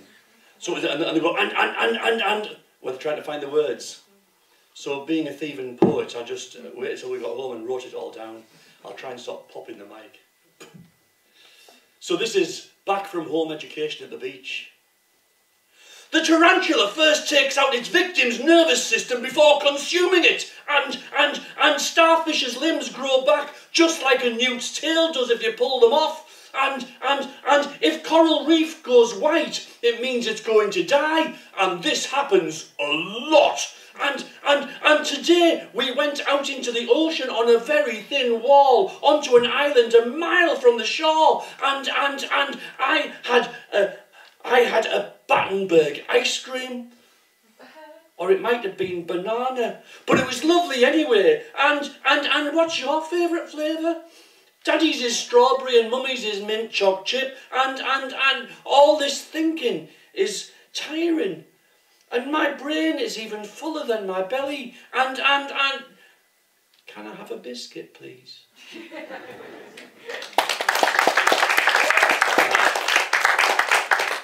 So I'm going to do something from Northern Lights now. I'll just do a mixture of stuff. So when I was lucky to grow up when I did and where I did, with parents who kind of believed in reading to us and making up stories, and you can do nothing better for little ones than read to them at bedtime and stuff. So we ended our weekends in the local library, and I can still smell the varnish in the sunlight and all of that on the floor, the wooden floors. I'm going to try and remember this rather than refer to the book. I'm sure I can. So my dad used to tell us stories. What I'm trying to say is he lied to us consistently through our childhood. This is true. The central story in it isn't, which you'll quickly figure. My father had a secret love before Mother came along. He told us all about her, with Mam rolling her eyes beneath the Killjoy standard lamp. But before she could stop him, the truth was blurted out. As a lad, our dad shared a bed with Pocahontas. The tiniest daughter's doubts were quickly snuffed out by the proof on his upper arm. A smallpox needle scar. But no, not inoculation, it transpired, oh no. The mark of an arrow fired from the trusty bow of a dusky squaw who played Cupid with our dad. But why did she leave? My 5-year-old sister asked. I could never get to sleep. Her feathers tickled me nose. The next day the tale was tall all over school of how a Middlesbrough fitter had tasted glamour and glitter and left it all for the high life. So we move on to the new book and frankly despair. Something quite unfunny. My daughters, one still works for the NHS, but they were both working on the front line for the NHS right through COVID.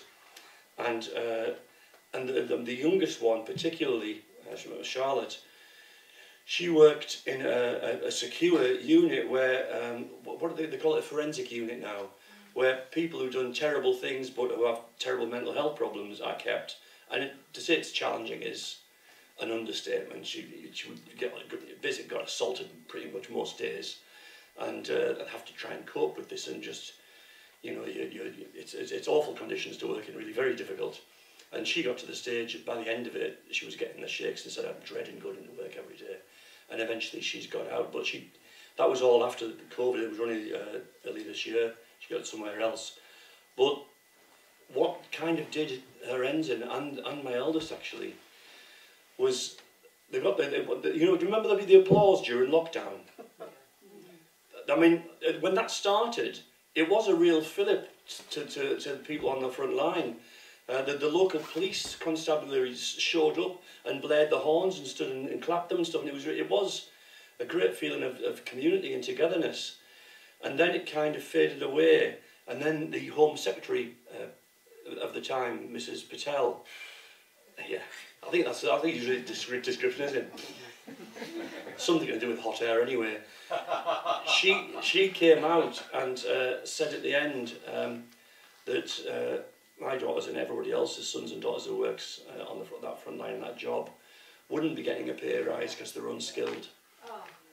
And at that point, Charlotte just had had enough. So I was obviously incensed as a protective father. So this is in the new book. I better get my glasses on to read this. It's called Unskilled. She is not unskilled. She is full of humanity. She deals with it daily, the blood and shit of life in all its dark glory. She's particularly good at holding the hand of your mum, who doesn't know you anymore, who cries in the night for a hug from her daddy long cold in the ground.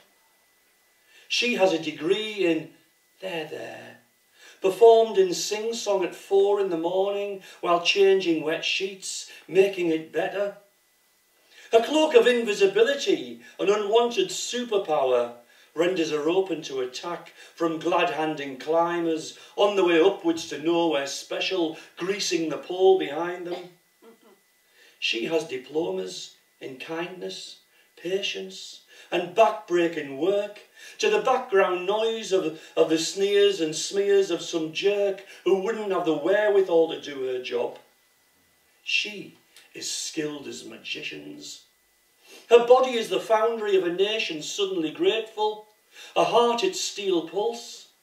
If she falls, we all fall.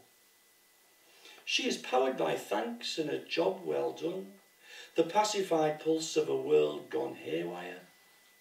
She is he, is husband, midwife, cleaner, nurse, caregiver, osteopath, and she stands as mighty as a forest as she carries us all on her back.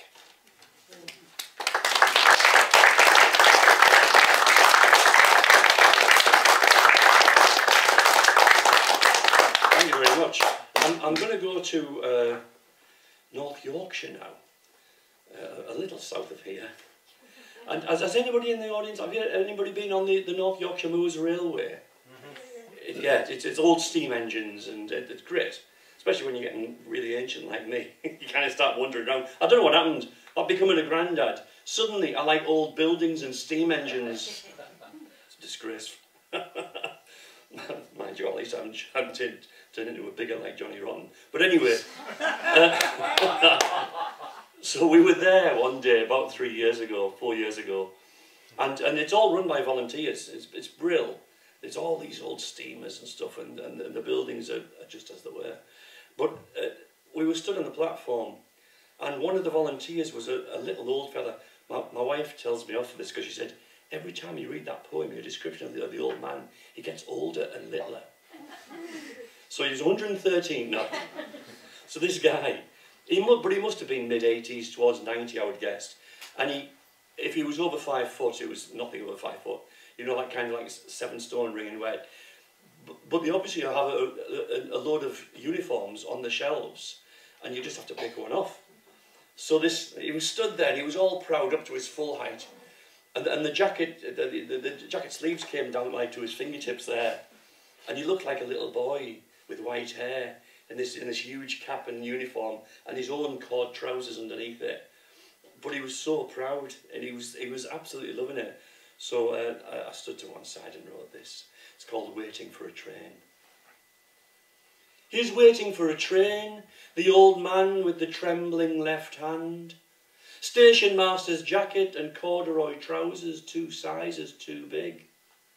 The bag-o'-bones young boy he is for the day nudges me with his good arm, the one fit for whistling, had he enough breath left in his coaly old lungs. He leans in, glances over her shoulder, as if passing on real state secrets. She's a beauty, isn't she? I don't ask if he's referring to the engine, the carriage, the station, the weather, or the dancing mist clouding his eyes, but he's right anyway. In late afternoon sun, I ask, has he been waiting long? All my life, son, all my life. So, thank you very much. I'm going to go back to my childhood now, before I make you miserable with the next poem.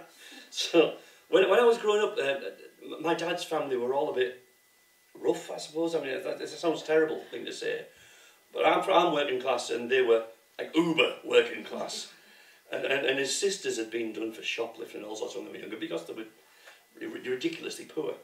And my Auntie Kathy, my dad's sister, got lucky one day when she met my Uncle Jim, who was an engineer in the oil industry when it was kicking off in the late 60s. So he travelled all over the world. They travelled all over the world and got loads of money. They came back like rich. And they still had this street house in the middle of Middlesbrough. And they would come back twice a year, and it had a bar in it, like stocked with drinks. We'd never seen anything like it in our lives. So twice a year, as little kids, we'd get dragged along to see Auntie Kathy and Uncle Jim. And the adults would all drink from the bar, and they'd slowly get more and more pissed. And as kids, we'd be playing underneath the table. And just because my dad would try to bring us up nice, to talk nice, which he obviously failed with me, but now and again, my Auntie Kathy would swear deliberately to wind him up. And then when she got told off, she'd look at us underneath the table and just go, like that. So we thought we were in a secret club. So this is How to Protect Children Against Mild Profanity. This is in the new book. Auntie Kathy travelled to Africa, and when she came back, packed in her bags, smuggled through customs, were 100 buggers of every colour, juggling for room with 1,000 bloodies and a hat full of balls. She'd keep them secreted in wallpaper cracks, or bottled up in brandy, cracked open on cards night when they'd bounce off the walls. And, oh, buggery bollocks, is so much more fun than, oh dear, I've lost again at rummy. Kathy, the kids! Bugger the kids, you've just picked up my cards. Take 2 protective parents, 3 kids, thrilled skinny, and a plethora of profanity. Dissolve in a wink and a smile.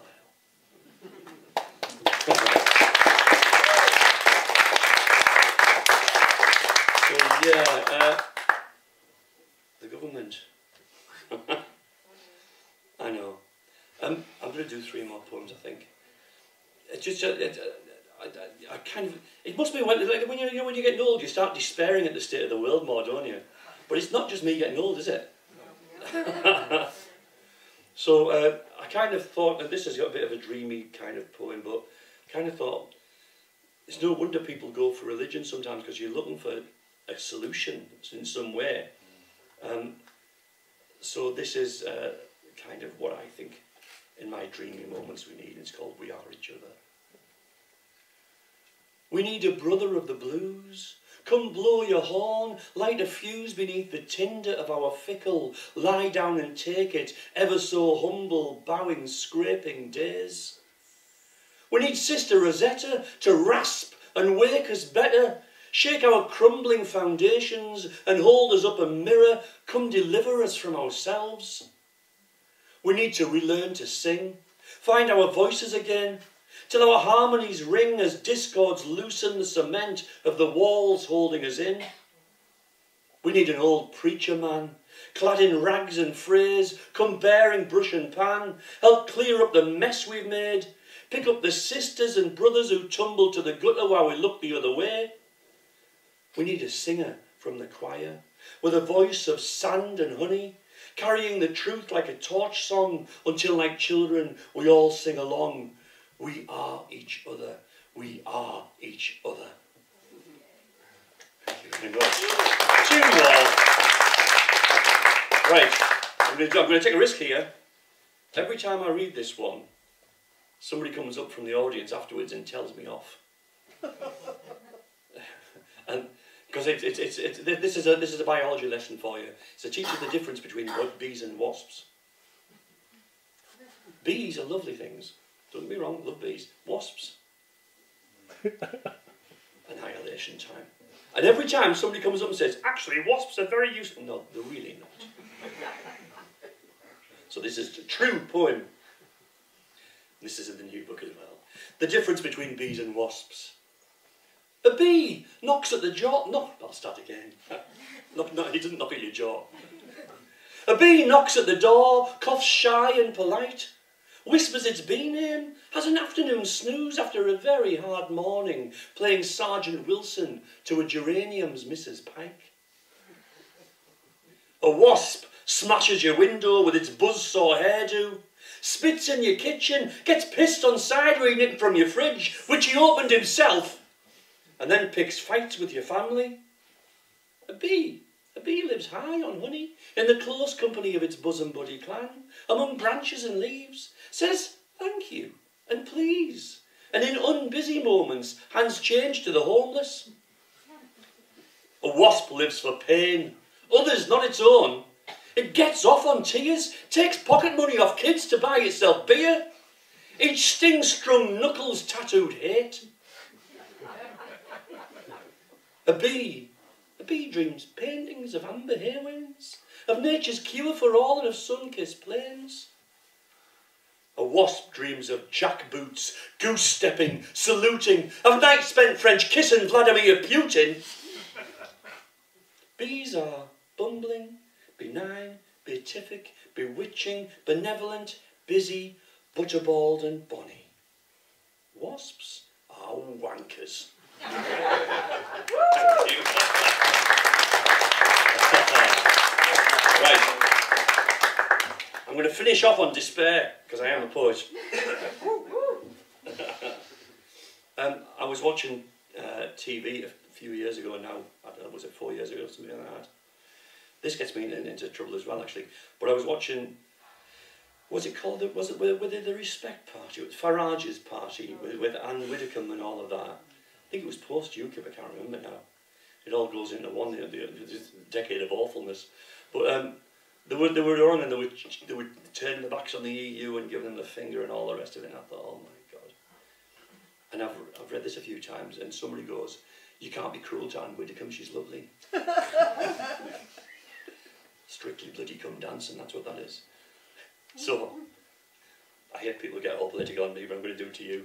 So this is the last one. Thank you very much for listening. Thank you, Rose, for having us, and Alan. And this is called You Do Not Speak for Me.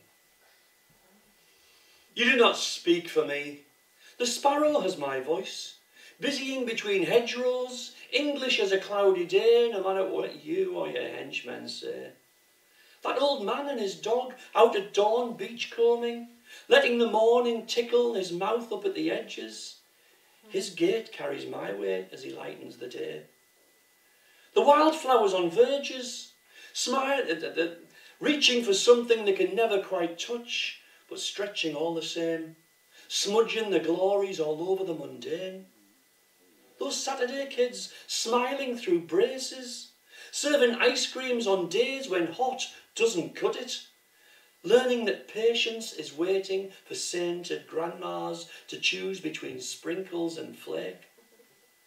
The policeman, the plumber, the teacher, road sweeper, pram-pushing mums, gleaming proud dads, the Sunday fund runners, replenishing the sweat with a pint of English best after winning their bet. That lifesaver doctor, last hour of her shift, who hasn't slept since God only knows when, as kind as kiss it betters to the latest in a long line of confused old ladies who all ask the same thing. But where were you born, dear? And oh, what a lovely smile, what lovely skin, as she holds their hands, asks them where it hurts. This is my England. Its voice is not scabrous, it is soft. Its fingers reach down to pick up the fallen, brushing them down to hold them aloft. Your tone is shrill, a study in antipathy. You are not my England, and you do not speak for me. Thank you very much.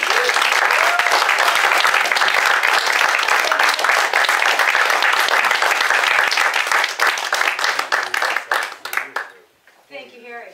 And you stole my bit of paper, that's okay. Right, right. You're going to hear again from Shannon O'Neill. That's okay. You can just read it from there. It's gone out of order. Ah, it's all right, darling. We're going to end the show with a bit of music for the next 15 or 20 minutes or so. And everyone in the back's going, oh, we're running late. Oh, we're running a little late, sorry. And Shannon and Mark did some amazing music at Shannon's launch in February in Glasgow, and it was amazing. I can't get it right now, the Apocalypse Theorists. It's kind of goth, it's kind of hip-hop, it's kind of now, it's going to kind of get us moving and in the mood, and it's fantastic. And please come on up and celebrate the end of this really, really good day. I want to thank Guardbridge Books, I want to thank Shoreline of Infinity, I want to thank Blackwater Press, I want to thank my audience, I want to thank my authors, I want to thank everyone for coming down and being with us today. And we're going to hear some really groovy tunes. And I really want to thank the Scottish Storytelling Centre for putting up with us yet again. And maybe next year. I don't know. We don't know. Maybe we want to come back next year. You guys. Woo! Yes. Come on. You guys. Thank you. Can we ask our lovely sound person to roll music, please? If anyone's not a fan of hip-hop, or particular Scottish hip-hop, I know, very polarising thing, just think of it as very fast fiction with some music. Yes. Apart from the bits which aren't, I know that's confusing. I think it's semi-autobiographical. Yeah, as Mark, I'm Shannon, we're very bad at promo, but we do have a Facebook page if you remember our band name by the end of it. Fill time, fill time, fill time until the song properly starts. You're doing so good, buddy. You're doing so good. I'm not the banter guy, he's the banter guy. Try. No, but you're all like, this is your publisher. It feels like you should be doing the talking for this one. Sorry, forgot you were here for a minute. This is normally where we're expecting people to fix things, but everything seems to be working okay. Everything's weirdly, smoothly going.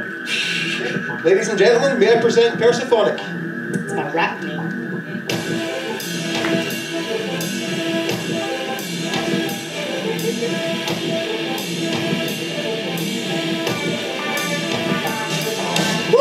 Assault was great, obnoxious, head full of Manhattan projects, belted through the door, lock it, grabbed the gun, then I dropped it, ricochet against the tile, I staggered for an endless mile, grit my teeth and swallow vials, save it for their drink revival, I walk with style and some conviction, rivals in my crowded kitchen, look at me like I'm re-resin, getting down to business, working on my new pen, Hitler's got the target, leave the witness, cheating dead like guns as if it's burning in the velvet bridges, must be disaffected, muster all to resurrected, disconnected, love my head, it's easier to just regret to stuff their ways to exit bed, cut the nervous way to dread, chorus of the rising dead under horizon shaded red, the streets are empty, save the ghosts always waiting in their boat, counting down the days we know. Burning banks and holding hands, face after all we advance, Empire's always start to dance. East side, west side. 3, 4. Now they're taking shaking, we don't care what mess we're making, bruise and bloody naked, but forsaken me as treatment, I'm a stranger to his treatment, every straggler we're embracing, I'm engaging in the dialogue about our preservation. Time to be enraging with the new gods of creation, and we're men in legislation that makes nobody a danger, freedom with the affirmation, we're the products of this nation, children of the race and taken en masse we are in. Back to base and then it's back to entertainment, we'll be making eyes by sunrise, left tonight's an invitation. Feel that swinging, I brought rhythm and the rest is nothing. Often quiet for a quiet into all of that. In the morning we'll be songs, but tonight's we're taking us. Sunset chatting to the yards when the final bullet hits. Rain splatter, edge of my abyss. Yes. to your dance break. Everybody's gunning for something, that's why we're drunk, because I'm tuning on my cut my dysfunction. Telling trumpets for punching, no rubble, get my blood pumping, so I get content and content, this humming and come. I hate it drumming and thumping, you ain't got punching, my punching, I'm just disgusting. Trust! I think I'm coming up, when I become jumping and punching for my destruction, it's what if I need a rush when I hit the earth running. Give the thunder coming, so I'm turning my gunning. The cold couldn't kill me, and the view started. Needs to be warm up, isn't it?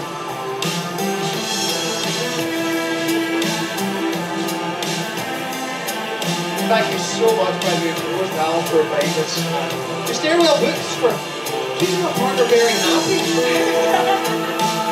Like, you know when you find a really reliable drug dealer who you're absolutely certain isn't going to murder you, it's that sort of thing. Publishers are actually very nefarious book dealers. You just kind of go up to you in the middle of an alleyway and go, you know, do some lines. Yeah, you just gotta like read between the lines. Anyway. This is you, do you want to take centre stage? Oh, nah. I'm okay over here actually. This is what's nice about this. It's a small press publishing festival. Publishers and writers and the audience just gets to hang out and even live. Probably go and get some food afterwards.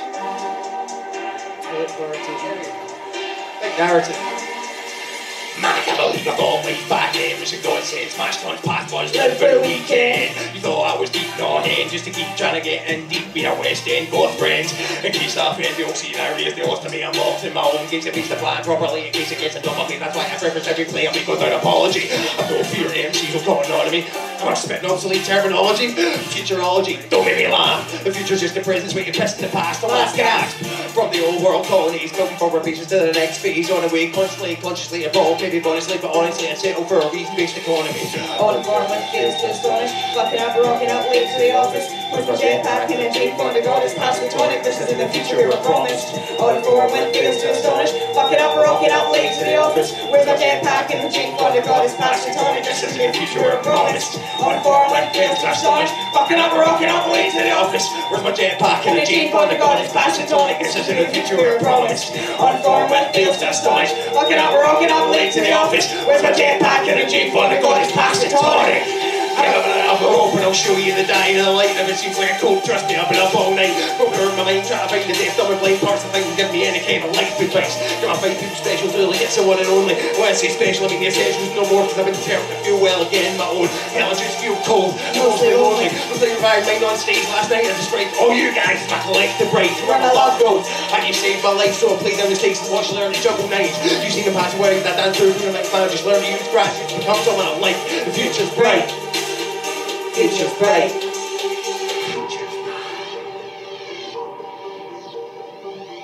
It's a very Shoreline vibe, that. The future's bright. Love the poster, by the way. Like, it's a little, not a copy, but a little reminiscent 70s French comic great Jean Giraud. Mobius. Yeah. Lots of soft lines in the architecture. Big fan. Sorry. He's the intellectual. Comics fan. Same thing. On form with feels to astonish. Fucking up, rocking out late to the office. Where's my jetpack and a jeep for the goddess past the tonic? This is in the future we're promised. On form with feels to astonish. Fucking up, rocking out late to the office. Where's my jetpack and a jeep for the goddess past the tonic? This is in the future we're promised. On form with feels to astonish. Fucking up, rocking out late to the office. Where's my jetpack and a jeep for the goddess past the tonic? This is in the future we're promised. On form with feels to astonish. Fucking up, rocking out late to the office. Where's my jetpack and a jeep for the goddess past the tonic? I'm a cartoon supervillain. Straight out the comics, more colourful, crawling beyond the battle cause bigger clean slate straight. These days, all you front page to put your remains on eBay is long pick. A big stage of regrets, some pain shows are wearing his face, but I'm no your mate. Eyes blades, half face, brain, death, late state. Jesus, I skate traces in my maze, I'm a breaking my chronic abonics, on tech. Even on a mere chapter comic, mnemonics, if I'm honest. No much confidence, contest or any context of the honest sonic rawness. On form with feels to astonish. Fucking up, we're rocking up late to the office. Where's my jetpack and a jeep on the goddess past the tonic? And the great thing about doing that to a literature crowd rather than a hip hop crowd is because I don't drink. And there's always somebody who comes up with a bottle. Ah, there you go. No. It's performative artifice, you see. I don't think it's technically a metaphor, but it's the imagery of it. You're a writer. I know. No one ever taught me how to do it, just kind of did it.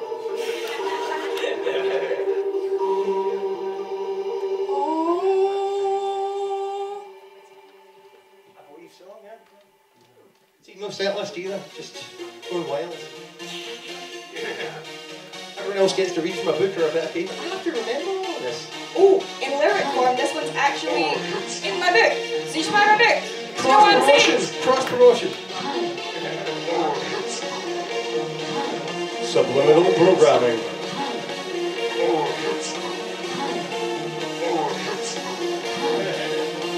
And as we bring you up to the midway point, back on the list, first of honor.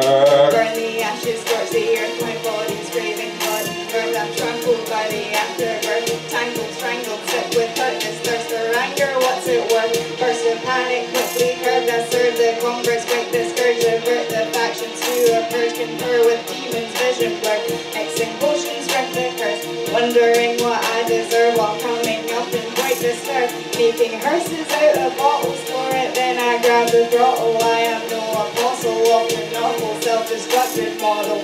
These doors are menacing, I still feel this beckoning. Daylight seems so threatening, this madness just keeps meddling. The whiskey isn't settling, morning comes with reckoning. Psychologic leveling tonight, just for deadening. Reveling the hell we've made, I wanna make a new mistake. Please remember how to shoot, surrender to the soulless rave. Dismember till my heart's awake. Venture in forgotten graves, inventor of the parting days. Never liked the aftertaste. Feeling's hard. And now, dear. Like your mother taught you. You don't want no part of this shit. Oh, Dionysus, I've tripped on another crisis. Never been so indecisive. I'm weary what this right is. Know that escape's really righteous, but the drumming does entice us. I feel too far from pious to engage in this detritus. Got the glass, know where the ice is. Philosophic night is so in goal, but lacking guidance. Fighting my own bias, silence. Soldiers in my iris, always asking where the wine is, and I'm begging girls to smite us. Whether magic Coriolanus you can talk to but can't find us. I'm the ghost flogging your sinus by the crossroad, and I like it. I'll go home when I decide it. Choosing chaos here, your highness. Busy squandering my brightness, performing at my finest. Talk to them, man. You are the finest.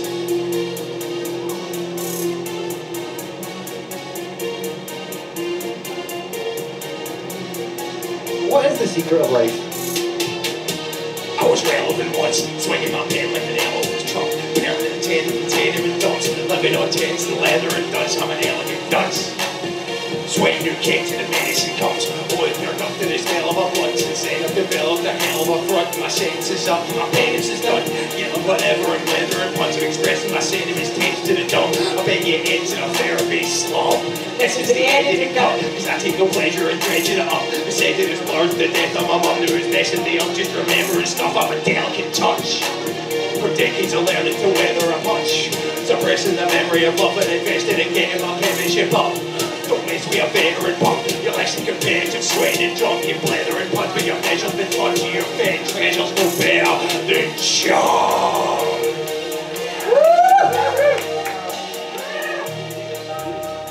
Good, any? A cheery song about what it feels like to be working class. Get your hands up, get your hands up. Get your hands up if you're all feeling. I think if I kill what I spit. She's killing me, overfilled and so swimming with misery that spills from me. Analysis of this by the industry that did it. Exhibit my missus is in here, ripping off key visionaries, screaming in the symphony, fleeing to this music, claiming coffee and anonymity, sympathy for living in infamy, infamy, the market infamy. Just fuck away from me. Get your hands up, get your hands up. Get your hands up if you're not feeling fucked. Get your hands up, get your hands up. Get your hands up if you don't give a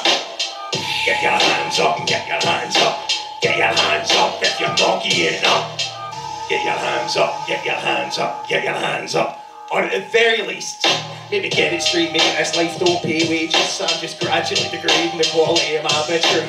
I was born old and bitter, now I'm too drunk to drive me to dinner, keep love alive, or survive another cold winter. You're not an instant winner. Nor am I, we take pride in failure, and though small we thrive, cause nothing unifies us like sitting your Todd online, get white with the haters after a shot of wine, and that's fine. I don't care if you're part of the solution as long as there's someone out there actively pursuing revolution. So as a pure heart Confucian, I have used my elocution to little using to presume and arts my contribution. There's solutions in my head. I'm always free and I fully cushion sell. I don't want to leave. G. I'm an LGBT MC screaming through a learning disability. Get your hands up and get your hands up. Get your hands up if you're feeling. Get your hands up and get your hands up for all this scum white cuss, unemployable cunts. Get your hands up and get your hands up. Get your hands up if you're no geeing up. Get your hands up and get your hands up and get your hands up. The ego's bigger than any ology G. You can go toe to toe with any top MC. I'm just going with the flow, you're not clocking me. Still locked in syndrome if you've lost the key. Mental health is no joke, it's fucking hilarious. Even caught me over diagnosis, but still a coal mine full of theories. So bruised and cynical, from a life of reaching for the pinnacle of that mythological creature known only as the neurotypical, and the cities have to drown in rotten actual feces to prove once and for all that we're not a rational species. Get life is peachy, I'm such an optimist with a will. I'll fight Nietzsche on these beaches, man, I'm holding this hill to the fields for your dead men, no more constables to conquer. Then I'll turn the pen on myself. I swear, the first, the worst, the monster.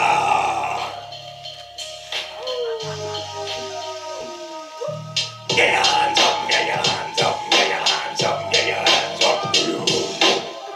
You can tell we're a lot of fun at parties. I used to be.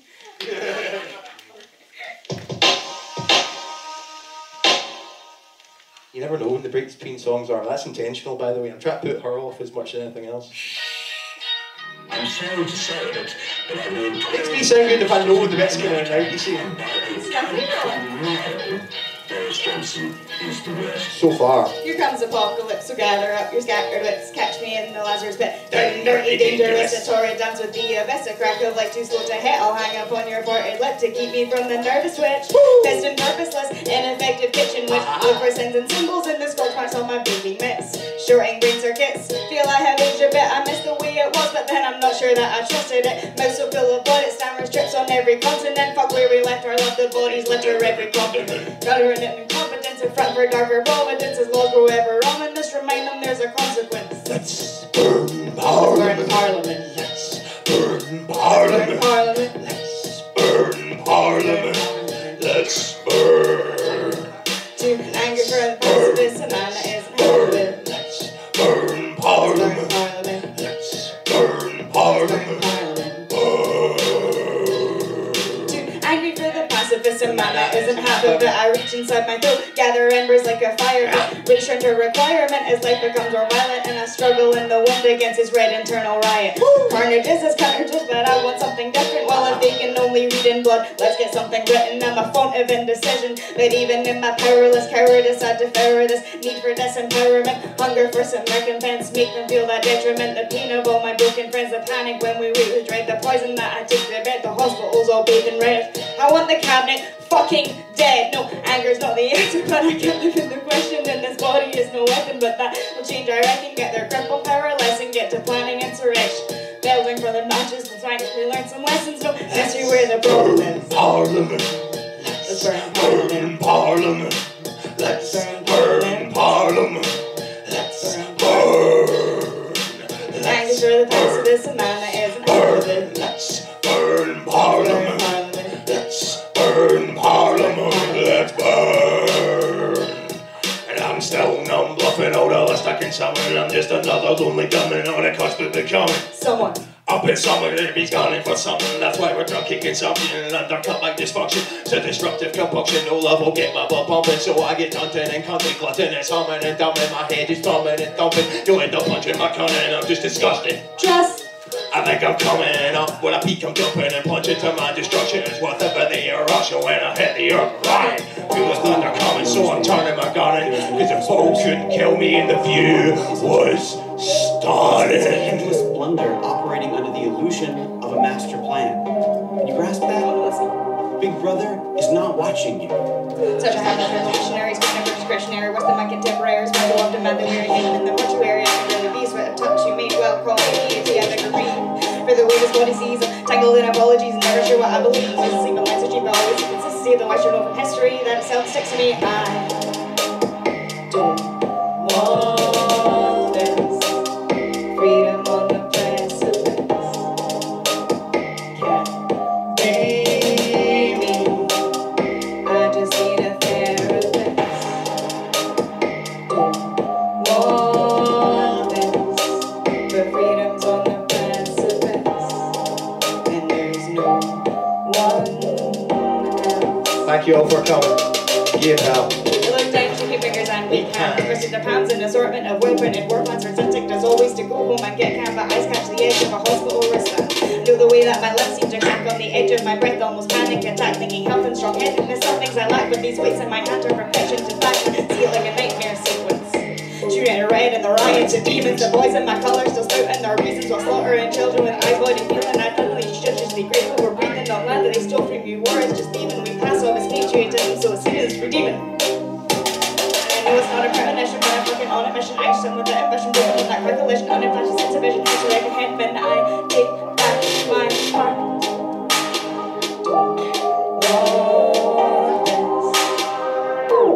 I'm sick and tired of all impatience, turning page ends, taking names and burning bridges. Don't use it right, we've seen your light when things are turning vicious. I know I'm shy, at least I'm not the type to be calling women bitches. Like I'm the litmus for sickness and all your pernicious traditions. I don't know if this is that you should draw me or no toss here. Know exactly a ball here away from what my mom would call the physical finish, and she's no here, and that's no fair. How can I make big moves to grow anarchy when I can't even break loose bone gravity? Limbs move or on a quarter piece. It's a sad story. Welcome to the trauma war. The news is mandatory. It's like the plan to collapse like capitalism, schism like communism, like a red blood, law and forgotten prisons. Meanwhile, the rich stay hidden. Their existence always visible through a prison you can't get. Or sitting on highway mountains. Like the driven military positions, still be your shit. Spend the ignorance up to living with your opinions and ignorance and willing. Not with your future phobic builds, get killed in the burning building all your vivid visions of hidden upon you, beginning to focus and forgetting the living. Just squabbling like children, shit, maybe I'm just tripping. Maybe it'd be a better world without you in it. Maybe it'd be a better world without you in it. Maybe it'd be a better world without you in it. Maybe it'd be a better world without you in it. Traffic. We'd rather love with an open heart, God in the crossbar. So gather up your broken hearts, toss them in a bonfire. We'd rather love with open hearts, God in the crossbar. So gather up your broken hearts, toss them in a bonfire.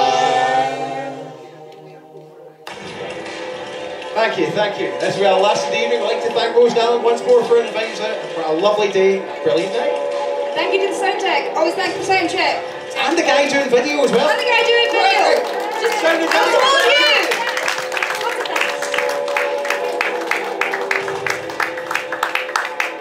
Mark's going to be really impressive for a couple of minutes. As opposed to the last songs, this You were very is impressive. fiction. Everything up to this point was an exaggerated point of view. This is, I think you call it flash fiction. Flash fi, does it have a term? Shoreline no one knows. No, check.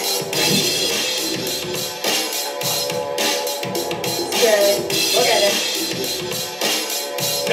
No, let's get it down on wings on paper.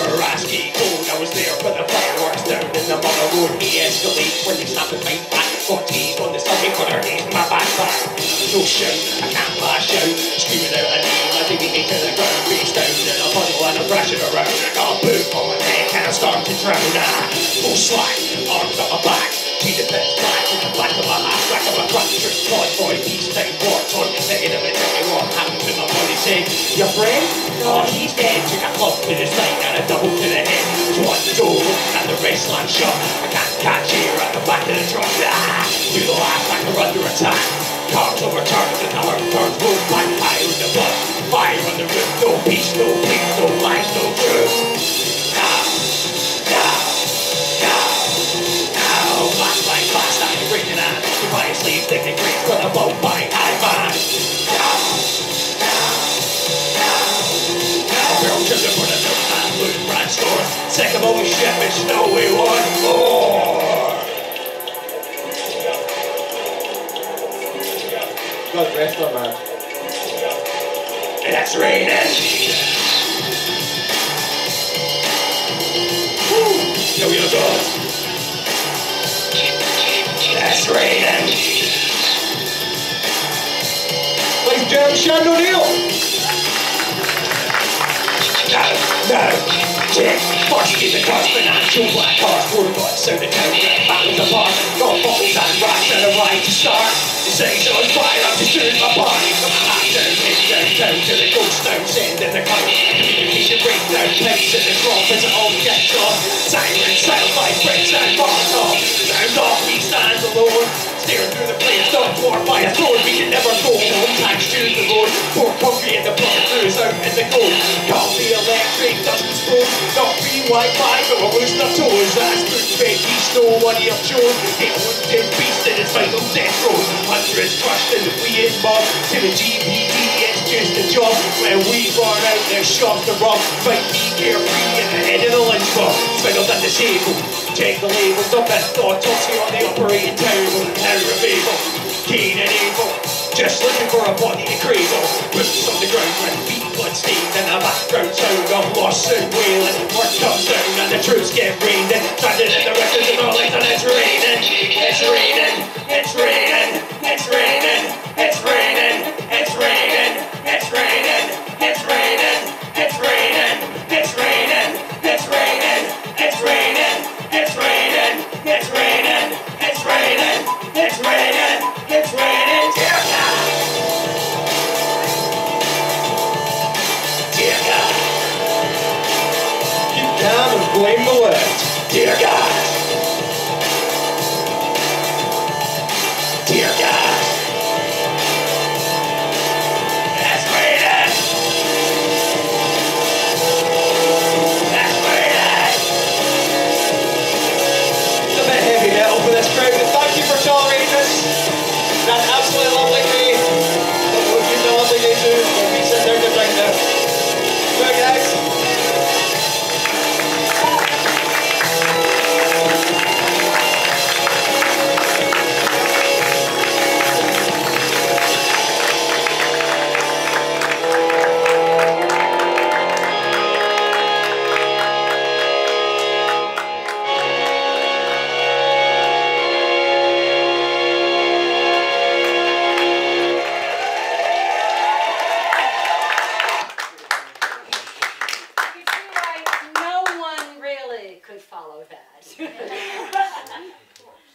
Thank you all very much for being here. And yes, thank you for reminding me to thank Sandy of Channel 7A. Yes, who's been screaming this and recording this. I thank everyone, and also the interns today, Megan Harper and Caitlin Brown. So, thank you very much for being here again. Good night, stay calm, thank you. Good night.